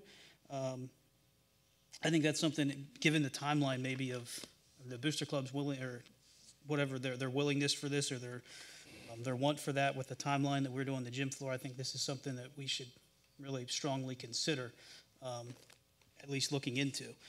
So I'm sure if that paper, he'll get that stuff filled out, I'm sure, quickly, because he seems interested, because he gave us a great picture. Put a lot of effort into it. So that's what I would say. Thank you, Mr. Stout, for this, and the Booster Club for that. That's all. Mr. Bard. I'm just glad that we got the stadium going there. It's not really, I'd like to see some lights and more seating so we could hold graduation out there maybe. But other than that, I'm good. Mr. Noggle. Nope, good. Mrs. Eberly. Just really looking forward to the momentum that we've been making recently. Small victories, and let's keep it going. I agree with that. Again, I expressed my excitement about the athletic facility. I'm also, I once again express my, hope that we continue to work with the borough and the Parks Authority to, improve Memorial Stadiums, because we need it, and we'll need to continue to use it even after we have our upgraded athletic facility. And one sport that doesn't get mentioned a lot, but probably the sport that is going to benefit the most from having artificial turf field, is our field hockey team. And I'm just really excited for our field hockey team to have an athletic, or an artificial turf field to play on. Also, just want to wish the students good luck with PSSAs this week. I believe they start tomorrow. Yes, sir. So good luck to all of our students with their PSSAs. All right, that brings us to information date savers. Sorry, April 25th, the Community Outreach Committee meeting is at 6 p.m. Right here.